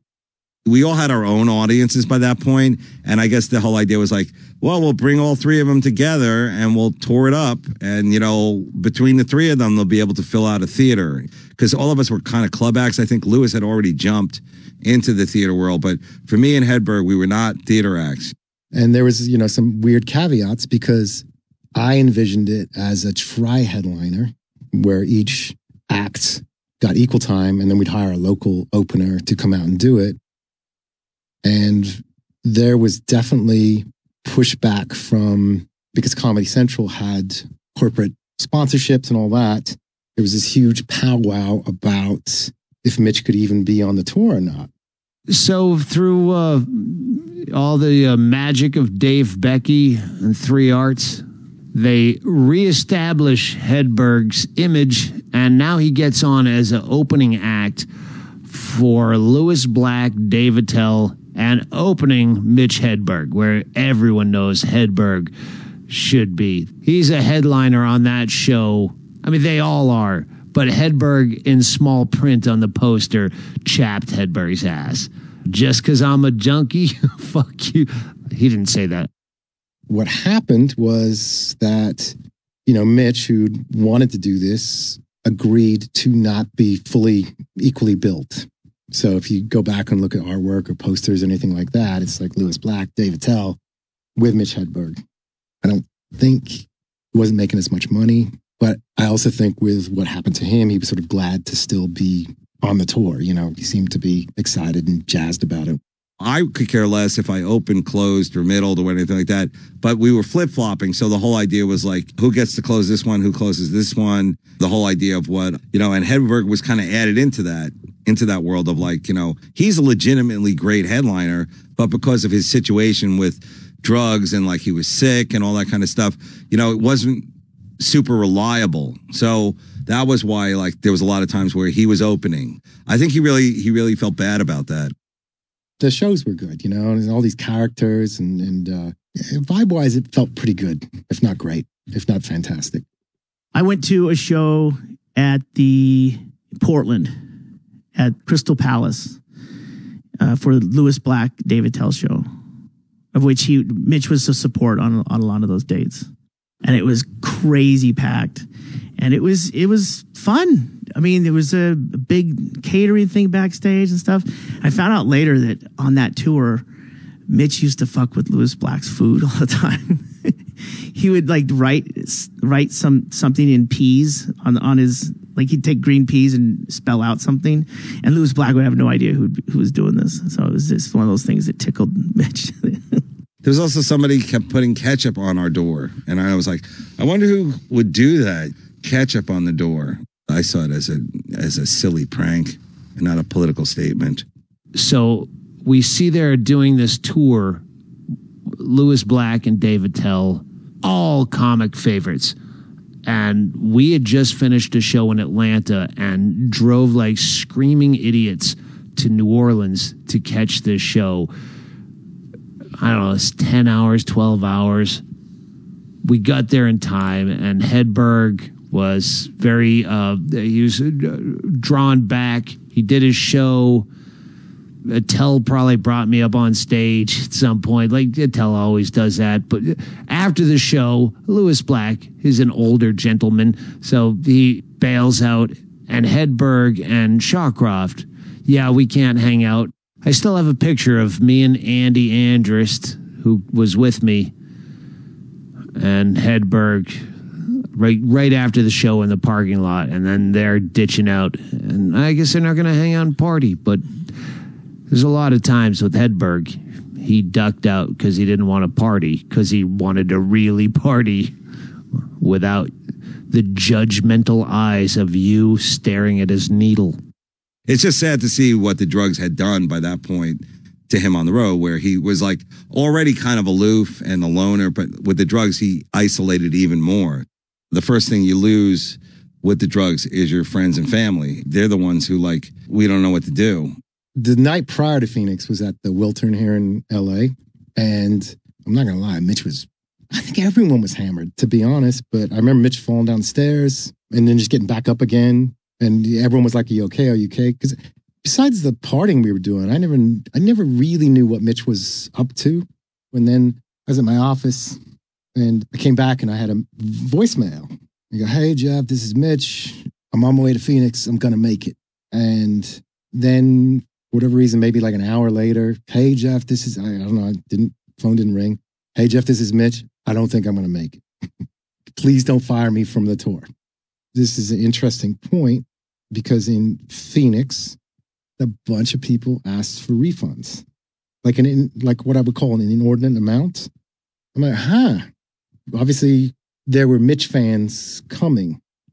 And I think his contribution to that tour was significant in turn, and every bit as important as Dave and Lou in terms of what he added to it.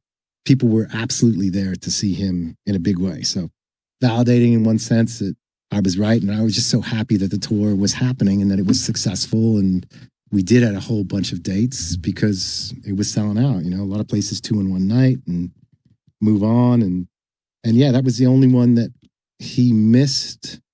But to give him credit, and I will give him credit, is that it's hard enough to do anything on a substance, but to still be able to power through like an hour of great comedy is like doubly hard. And I don't know if he was trying to be a rock and roll guy or he was trying to self-medicate or something at the end, but maybe it's a little bit of both. I think also like he felt a lot of anxiety because we were all worried about him. And it was like one of those things like, you okay? What are you doing? All that stuff is like enough of that already. He just wanted to live his own life. So it was like one of these things where it's like any other job, they'd be like, all right, dude, you got to get into rehab like right away. Here it was like debatable. Like, well, he did good last night, And it's like, I don't know, is this night, So it was like any other kind of comic, but then you're like trying to figure out like, when do you, whatever. It's just so much, even thinking about it now, it just makes me kind of just sad because it's just, there's a bunch of names now of guys who like this. So whatever. I don't know where they are. I hope I have them still. He would send postcards from the road, just in New Orleans, in Des Moines, that kind of stuff. After the Comedy Central tour with him and Lewis and Dave was over, he sent me, it's still in my office, picture of Lou, picture of Dave, and a picture of Mitch putting in the gas into the car because he was not quite the same as them. And a note in the back saying that he really enjoyed the tour. So long ago now. I loved like hanging with him. I have this great picture of Mitch Hedberg in an airport because we were flying and he's sitting on his luggage smoking his pipe, which I always thought was so weird that he had this pipe. And then he was just sitting there. I was like, man, that's such a great like road shot. You know, we were all kind of like so young, we're like romanticizing the road and like, you know, out on the road and all, you know, gotta get out to that road and gotta get off the road. I think that he felt at home a little bit on the road, because I do too. The hotels, you know, and all that kind of stuff. Everybody always bitch and moan about it, but it's still at the end of the day, it's like, I think for us, it was an adventure for sure, but it was also just a lot of, we kind of ran towards it. Not for the money, whatever, it's just because it felt right. Following July 2004's third appearance at Just for Laughs Montreal, Hedberg and Lynn joined Stephen Lynch for a new Comedy Central live tour spanning 30 dates across September through December. This time, he enjoyed a co-starring role. He called and he goes, man, I want to keep working. I go, man, we just did all this. Well, I want to keep working. And I said, okay, do you want to do it all by yourself? Or do you want to do it with someone else so you don't have to shoulder the entire responsibility of a tour? Because Mitch was flagging a little bit on the road. I mean, he showed up for all the gigs and he was hilarious. But I think towards the end of that Comedy Central, the one with Lou and Dave, it was a bit quieter with him. I'm like, can you do this? Can you do this by yourself or can you do it with someone else? He goes, I prefer to do it with someone else. So we sort of looked around to find someone, and the only person with what I would call equal stature in terms of ticket sales and profile that was available and that wanted to work was Stephen Lynch. And it was determined that they would trade off each show. So you're doing 2 shows in one night. Mitch would open for Stephen, and then on the late show, you get the idea what I'm trying to say. And then from market to market, that was how the plan went.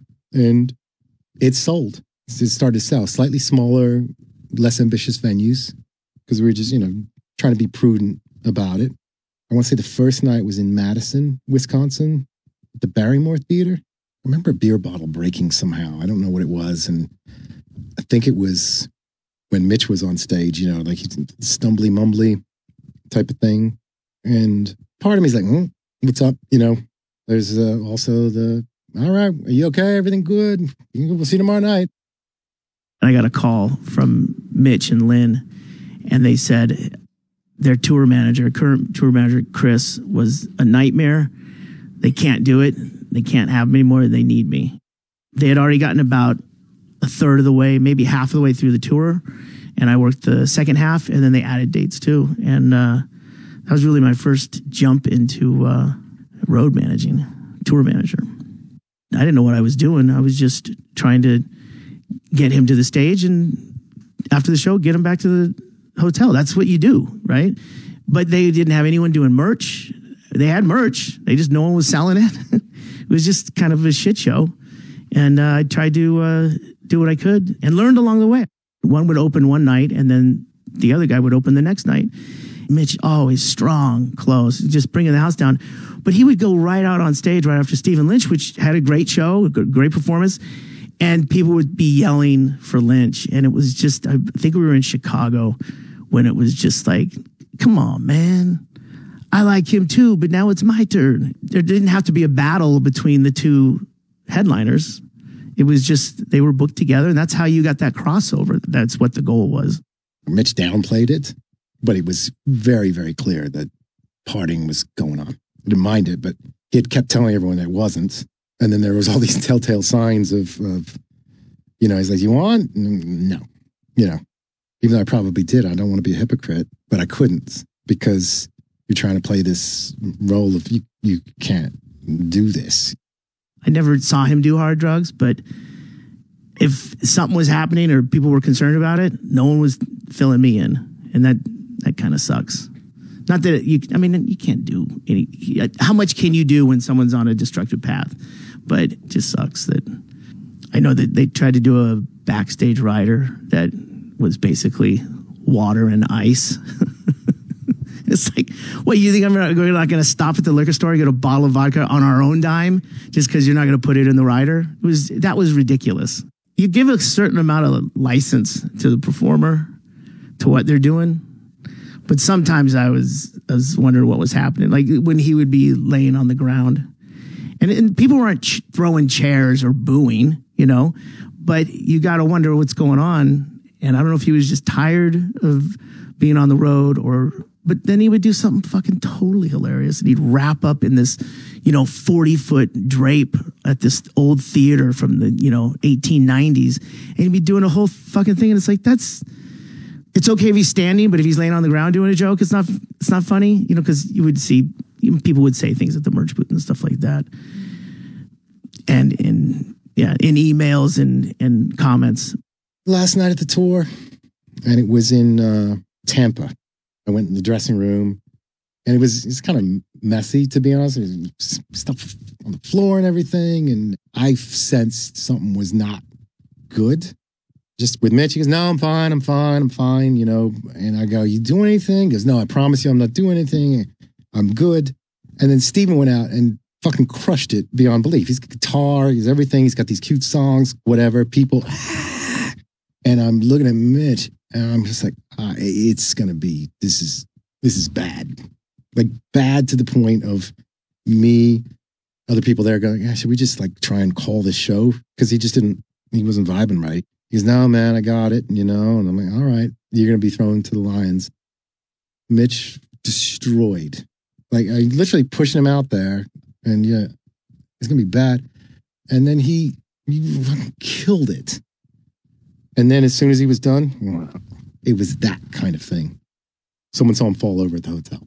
I remember when my production person called me, and he goes, "Mitch Hedberg just fell over in the lobby of the hotel." And I'm like, "Oh, okay." And that was the last time I ever saw him, was then.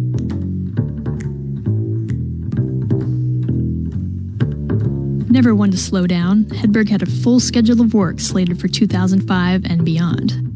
A string of colleges awaited in April, a Southern Jaunt in May, several Florida improvs in June, maybe even the Edinburgh Festival Fringe beyond that. That March, he set out in his RV, wife Lynn by his side, for a trek through Chicago, Nashville, and into Alabama before heading back north. Following a college gig in Maryland, he performed 6 shows at Caroline's in New York City and for 4 nights at the Richmond Funny Bone. He was slated to perform at the Baltimore Improv March 31st through April 3rd. There was very much a discussion of a pilot deal, and I feel like at that time, among the networks, especially Comedy Central, because they had really a bird's eye view, there was real interest in doing something with Mitch because he was so great and such an irresistible figure that talent was pretty well identified. And I think everyone was trying to figure out what's the perfect vehicle for Mitch. I did see him at shows, and I always found him funny. I did find him inconsistent. I think that would be the word I would say. But again, I didn't really know. And I've been around comedy for so long in my life that I've seen, it's not just about the drugs, but you have a good set, you have a bad set. I never thought, I had a bad set.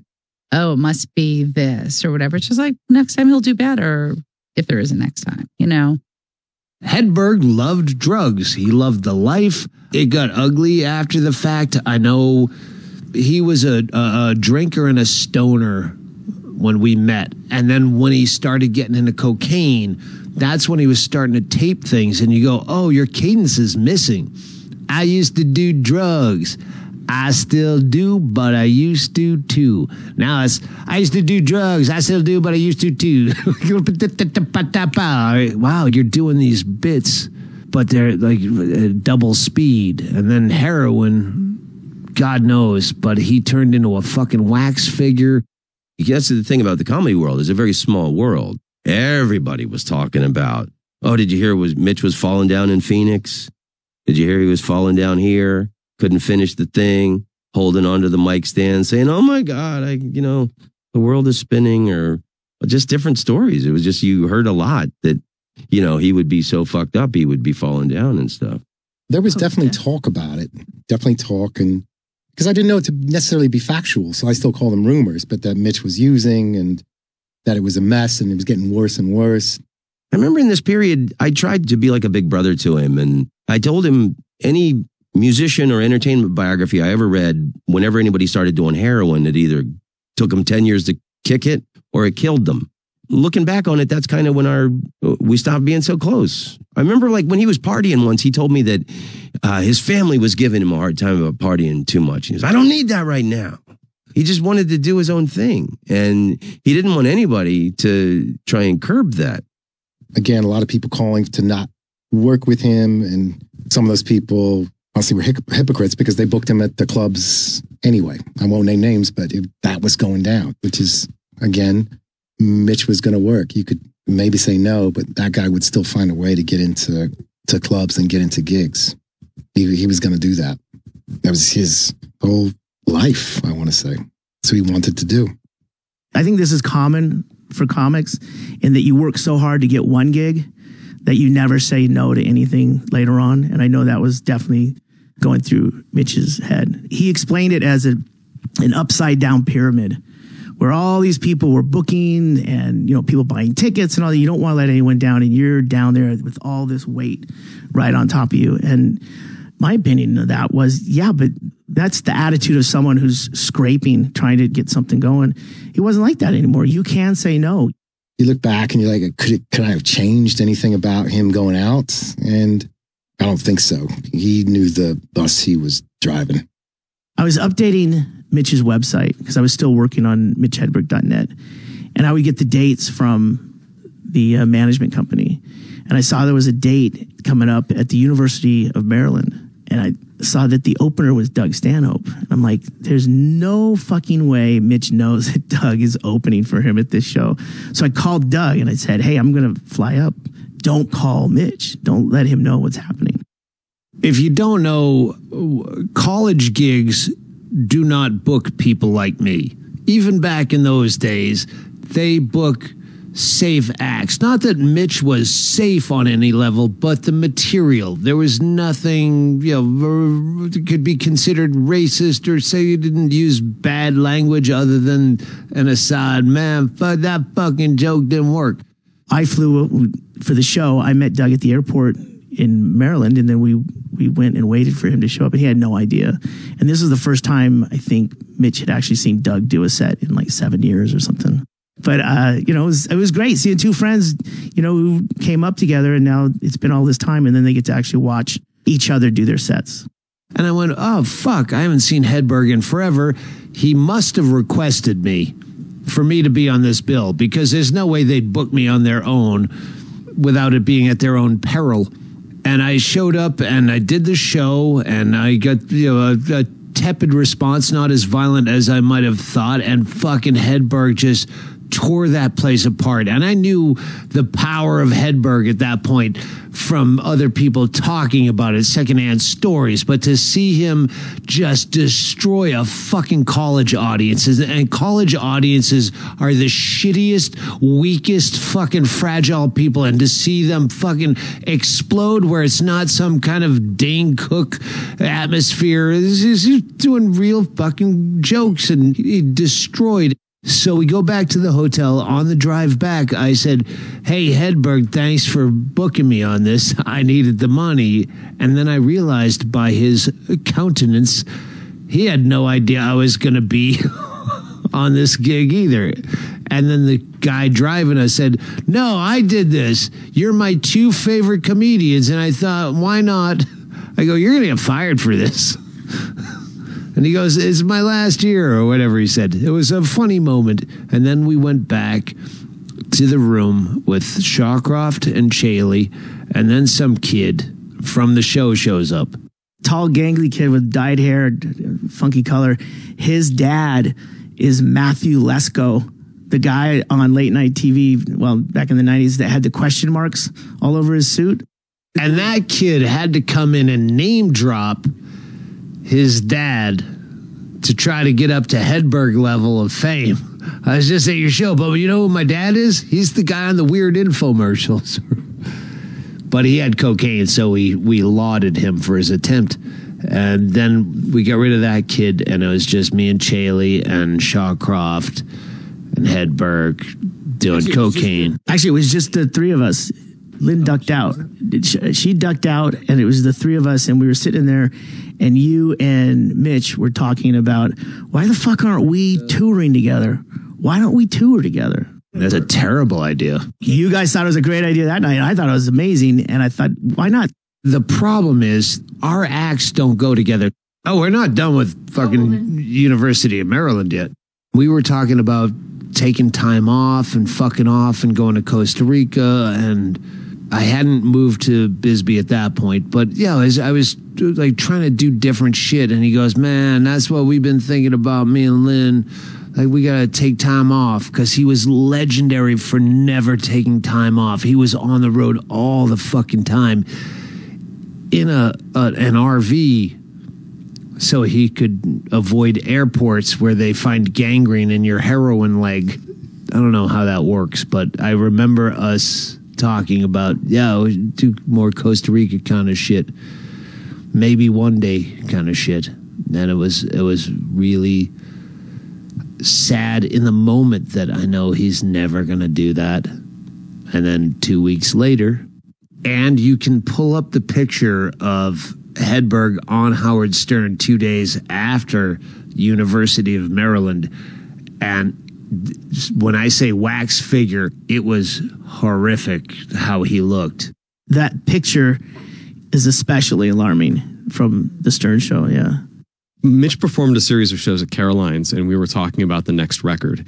And I think that was in March, and he was looking to record his next album in October and had about 20 minutes of material ready to go for it. And he had a bunch of ideas that he was honing and was very, very confident that by October he would have the next album ready to go. I had an email that they were looking to take time off in July or something around them, because we were actually talking about them, Mitch and Lynn, going to Edinburgh, like putting together a pitch for them to do Edinburgh and to be out of America for a while. And then that never happened. When I got the call, I wasn't shocked. I think I got a little bit weepy when my assistant called me, Melissa Burnley, and she said, just want to let you know Mitch has died. And I just remember, in an odd way, it was relief. Does that sound terrible to say that? I go, I know. Why am I not surprised about this? It was coming. If he was going to keep going at that level of what he was up to, and if 10% of what I'd heard was true, then that was going to be the outcome. That was just going to be it. It was just a phone call from Al Madrigal, who had opened for some of the dates on the Hedberg Lynch tour. And we had become friends, and I was living in Tampa, so I was on the East Coast. He's in California, calls me up and goes, dude, I'm so sorry. I go, what? He goes, oh, shit.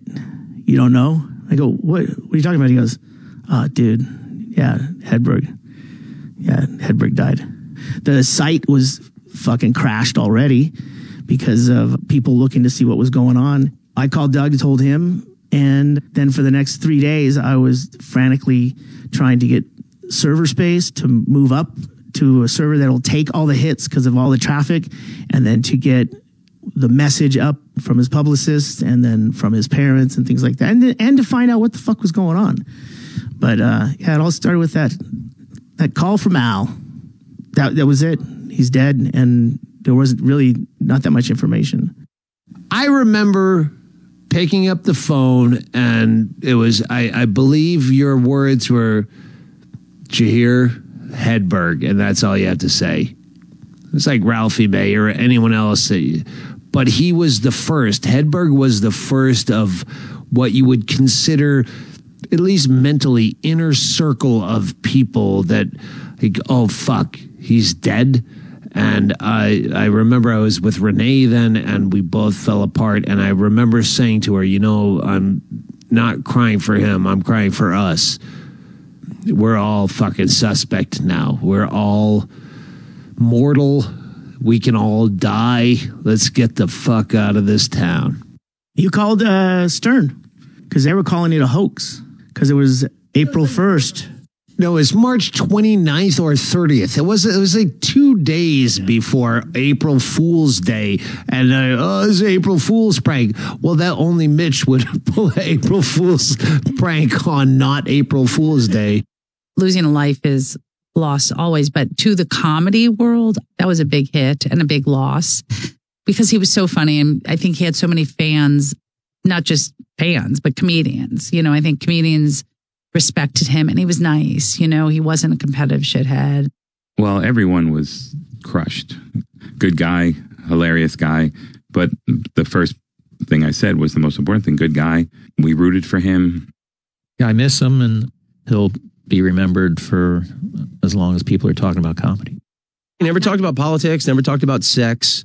I never knew him I was always like a news junkie, and I thought you had to be on top of it. I was always reading things. I never knew Mitch to read a book or watch the news, and I think that kind of kept his brain pure and clean of things. The way he wrote jokes was just different. They're so like concise in a way and simple and devoid of, they weren't political at all. They weren't really about sex very, you know, like they were just like fucking solid jokes that would stand up that you could see 20 years now, 30 years now being in a joke book somewhere. The beauty of Hedberg's jokes was the economy of words. And the greatest compliment any comedian could have is when your jokes or slang or how you say things enter people's vernaculars. What I loved about Mitch was at the time I felt like in order to be cool, you had to be sort of detached, dour, negative. And Mitch was the complete opposite of that. He was, everything about him, I feel like, in my mind, was positive. And he looked at everything in a positive way and was unassailably cool. So one of the great examples of that in my mind is the Texas Grill Frito joke. He has a joke where he talks about how Frito-Lay has a Frito with grill marks on, and they call it Texas Grill Fritos. And the obvious easy joke on that is like, oh, who's the advertising genius who came up with that? But Mitch took it the other direction. He goes, hell yeah, makes me think of summertime. When we used to fire up the barbecue and throw down on some Fritos. I can still see my dad with the apron on. You better flip that Frito, Dad. You know how I like it.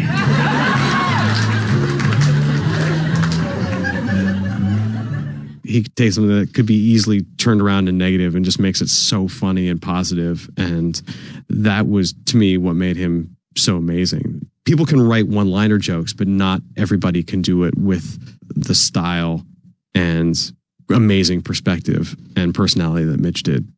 This joke is so stupid. I went to a doctor and all he did was suck my blood. I went to a doctor. All he did was suck blood from my neck. Don't go see Dr. Acula. It's so stupid and it's so hilarious at the same time. And the whole like knocking on the door, go around. That basically was about Nick DiPaolo.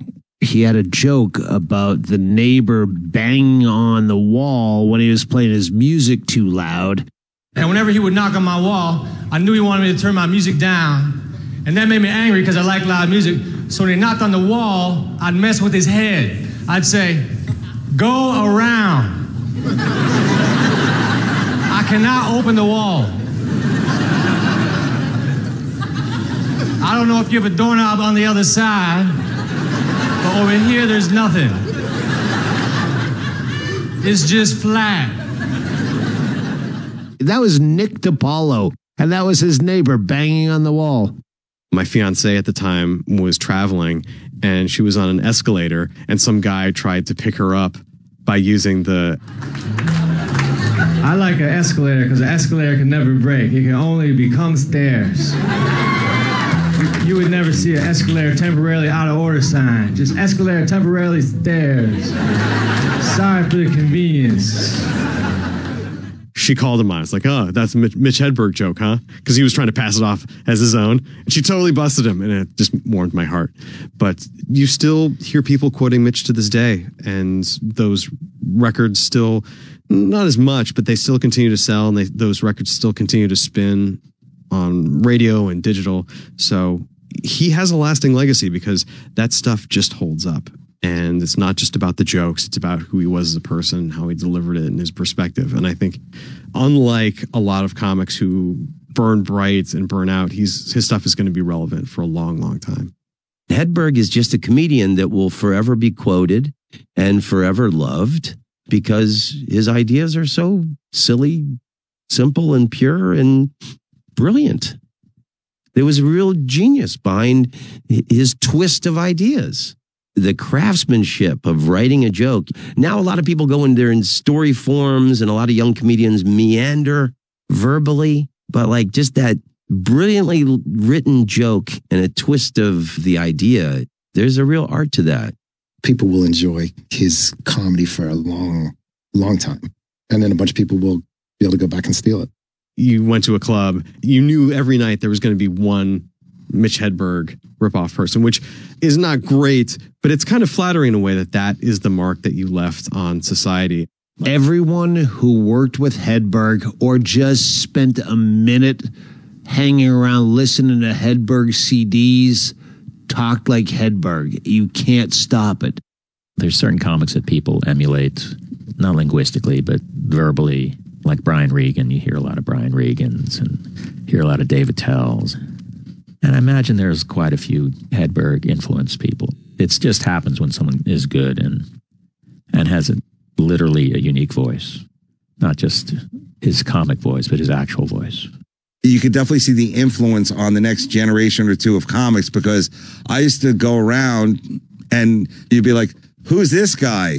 He sounds exactly like Hedberg. And you would immediately like cross your arms like, what does he think he's going to do? Be Hedberg? No one can be Hedberg. I sounded like Dice Clay when I started by trying to not sound like Dice Clay. I just sounded like some weird guy that didn't have quite an accent. It was me fighting Dice Clay out of my voice, but it still wasn't my own voice. Sometimes you cheat other people. But yeah, Hedberg had an era where everyone was trying to be Hedberg. And that's a beautiful thing, as long as you grow out of it. You can see that he affected all of this group of young comics, that like everybody grew up listening to him back then for sure. And that they all kind of sounded like him. They were trying to be as mysterious as him and everything. And it just didn't work in my mind, because I saw the original, and the original, there was nothing better than that. The fact that he was so clever and one of a kind and wasn't there to please people, but was there to speak his truth through the kind of style that he had. I think that every comic dreams to be that clever, that one of a kind, and also that authentic and silly enough and fun enough to play when you're on stage, to laugh at your own stuff, to be in the moment. He was really unique in specific point of view, and I think that would have carried him through to greater success. There is the cult of Mitch Hedberg, it seems, and they're the ones who are, will tweet at me about, how can I see Los Enchiladas? They're into the deep cuts of his career. But yeah, he did have a rabid fan base. And I think he just got it off of, it was good that he got it off of just his jokes, really. His jokes have endured and reached all over the world. I've traveled all over the world. I've heard people talking about him in Mongolia, New Zealand, and everywhere. People of every age, kids, old people. Hedberg's jokes are great for everybody. It's like the Beatles. He's timeless. The rock star comic. Jim Morrison, in a way, and Kurt Cobain. He definitely gotten this audience at this point, and they loved him more than... I work with a lot of comics, and I notice a lot of interaction between the fans and the act. And that connection that he had with his fans was special when I saw it. And it honestly was a lot bigger than anyone thought. The Punchline San Francisco, which is our primary club, out of these comment cards, who do you want to see? And it became Mitch Hedberg, Mitch Hedberg, Mitch Hedberg. And then even after he died, there was always Wish Mitch, you could see it. It was like that. It would be interesting to see how many specials on Netflix he would have had now, or if somebody would have figured out how to harness his brand of comedy in something other than stand-up. I think had he survived and kept going, he would have been in arena acts. He was well on his way. He was going to be that guy. So he didn't get to be that guy, but people for years, you go online, if you look at YouTube videos and stuff, there's still current comments coming in. And it's still 3 days ago, so-and-so, Mitch is the greatest of all time. There was a lot of people that really thought that he was the greatest. I think there'll never be another Mitch Hedberg.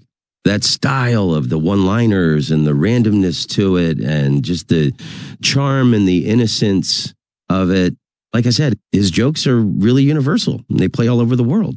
There was really a sweet, beautiful soul behind all that stuff. And he was one of the funnest guys to hang out with. He just had a beautiful brain. He was just always thinking on a different level. His jokes will last forever. One time I had a Jack and Coke that had a lime in it, and I saw that the lime was floating. That's good news, man. Next time I'm on a boat and it capsizes, I will reach for a lime. I'll be water skiing without a life preserver on. People will say, what the hell? And I'll pull out a lime. And a lemon, too. I'm saved by the buoyancy of citrus. I thought my teeth were white until I washed my face with Noxzema. They are off-white. I'm not even white. I'm off-white. It's a new race. We will prevail.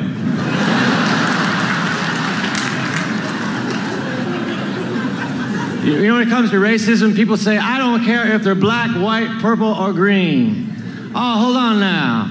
Purple or green, you gotta draw the line somewhere. To hell with purple people. Unless they're suffocating. Then help them.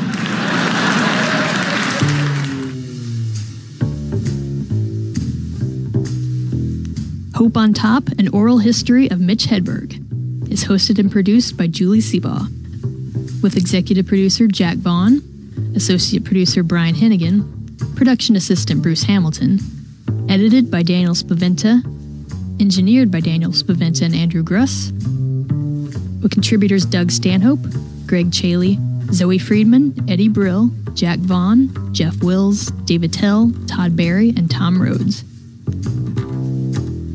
Hedberg's albums are available from Comedy Central Records.